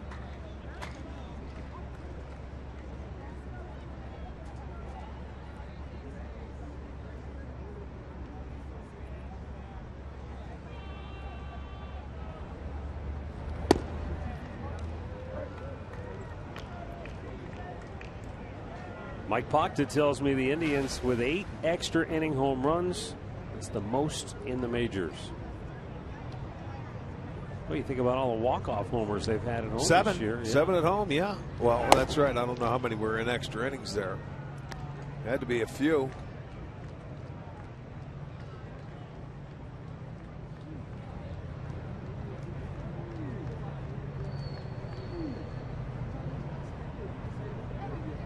Now the 2-1, and Dickerson fouls it straight back.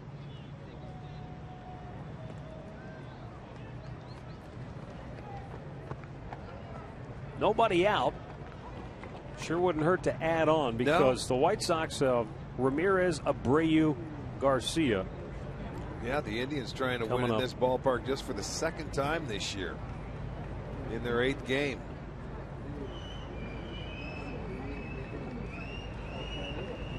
Outside, he missed.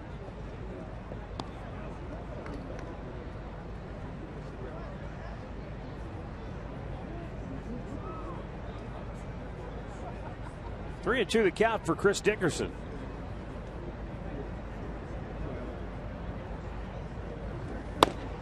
And a good pitch by Plato. 98 miles an hour. He blew it right by him. 1 down. Zach Walters here in the 10th inning on a 3-2 pitch. Blast off. I mean, that's a long way out there.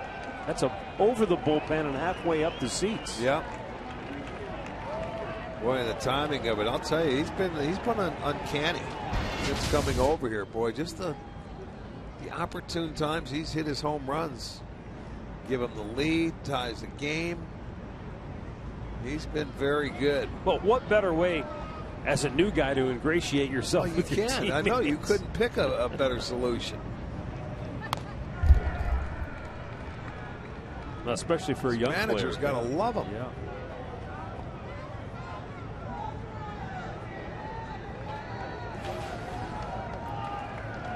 Roberto Perez, like Zach Walters, and even though Tyler Holt had a tough night swinging the bat this evening, those guys have all made contributions. Perez with 2 hits tonight and an RBI. I mean, sometimes when you lose a veteran and you got to plug in a rookie, managers will tell you the problem is I don't know what to expect. I don't know what I can get. I don't know what to count on because you've never seen them play at this level before. But these guys have all stepped in and played key roles. Well, yeah, Walters keeps saying he keeps earning his 4 at-bats a game, that's for sure.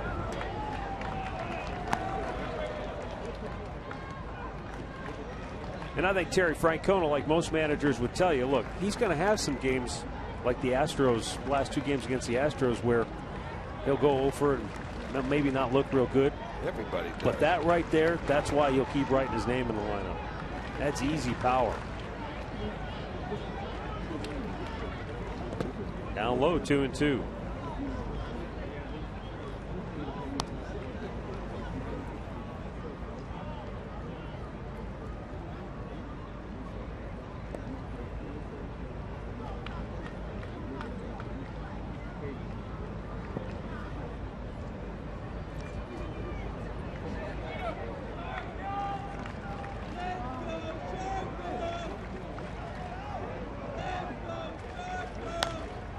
Popped up, back out of play.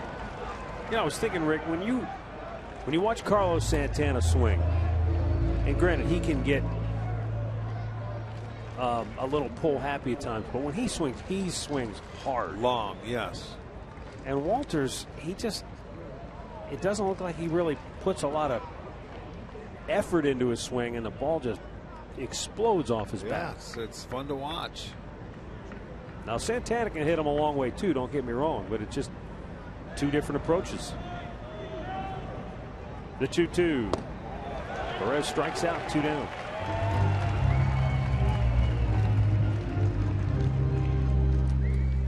Top of the order, Michael Bourne.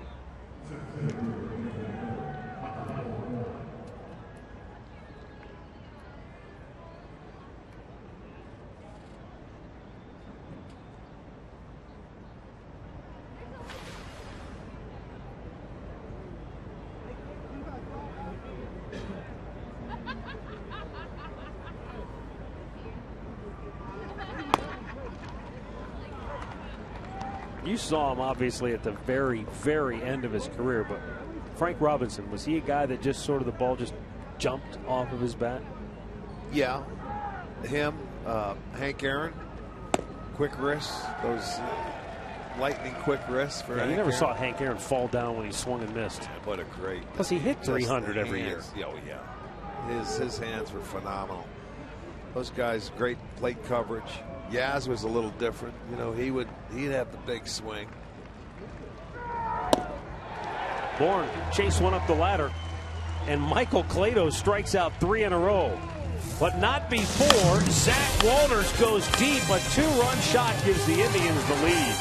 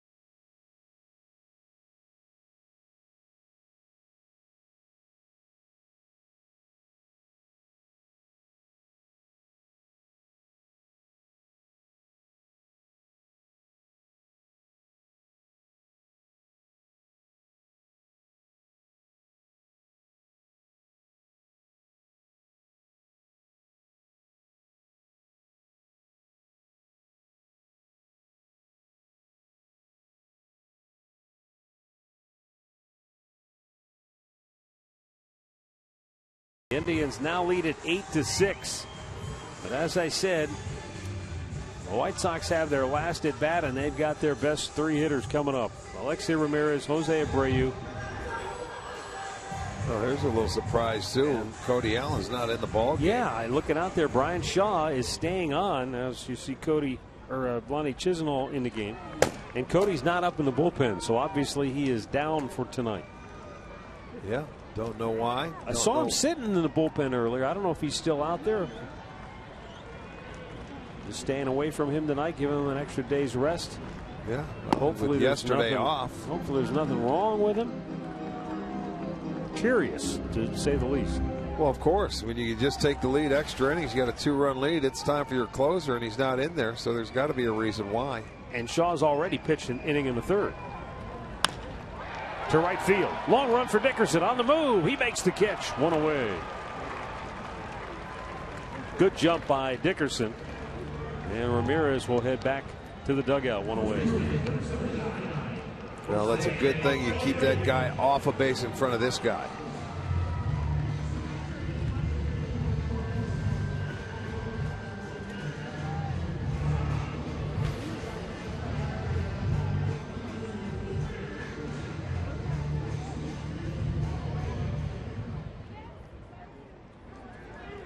Jose Abreu doubled and scored in the 1st. Walked in the 4th, grounded out in the 5th, and was intentionally walked in the 7th, and that turned out to be a good idea because the next man, Garcia, grounded out to end the inning.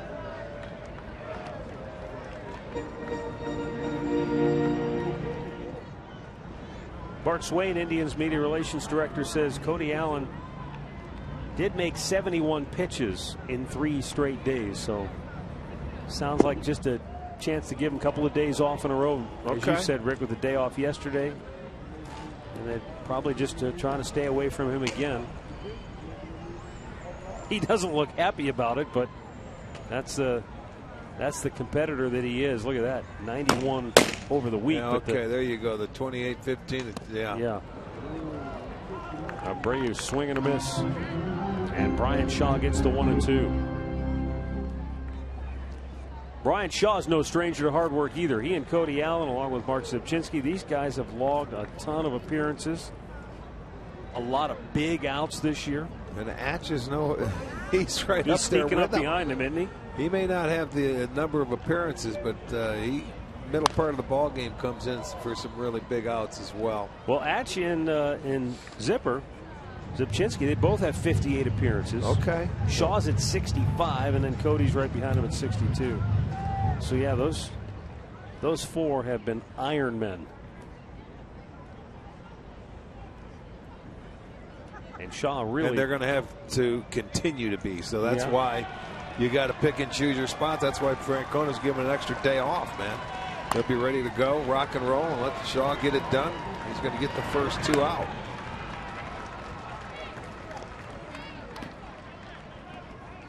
And with two down, Avisail Garcia will be the batter.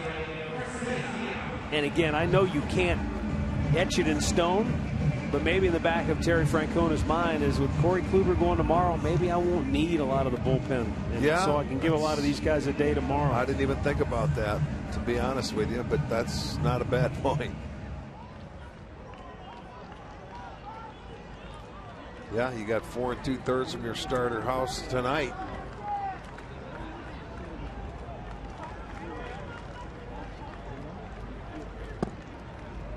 And a breaking ball in there for a strike. He's been like as solid as you can be, almost a solid 7 every time he goes out there. Let's hope that holds true tomorrow. Well, I'll say this, and I know you agree. I just look, we cover him, and it may sound like, well, of course you're going to say that. You're covering these guys every day, but Terry Francona and Mickey Callaway deserves a lot of credit too. They've handled this pitching staff, top to bottom, masterfully this year. It's not easy to do when you've got some guys who are going for career highs in games pitched, and multiple guys doing that. Well, we can start getting into it at some point in time. We will. When you think about it, they had 3 starters in their first 5 the first month of the season that didn't have a win. Yeah. One of them was Justin Masterson, and he's no longer even with your staff. Shaw strikes out Garcia to end the game, and the Indians bullpen with another terrific performance here tonight. As they finish things off, Shaw closes it down for Cleveland. He gets the win, and the Indians emerge with an 8-6 victory over the White Sox here this evening. The Indians go to 67-63 as they push themselves now 4 games over the 500 mark. And the White Sox drop to 59-72. So only the second time this year the Indians have been able to shake hands at the end of a game in the city of Chicago. This is a big one, though, because this baby could have very easily gone the other way. Zach Walters, though, sends everybody home happy on the Cleveland side as they're giving them the business now, too. So time for our key play of the game, brought to you by Key Bank. Well, I like it. The offense comes out today. They score 8 runs. They end up winning the game. And in the 10th inning, Zach Walters, a guy that has hit some big home runs in his short time here, does it again, man. A 2-run home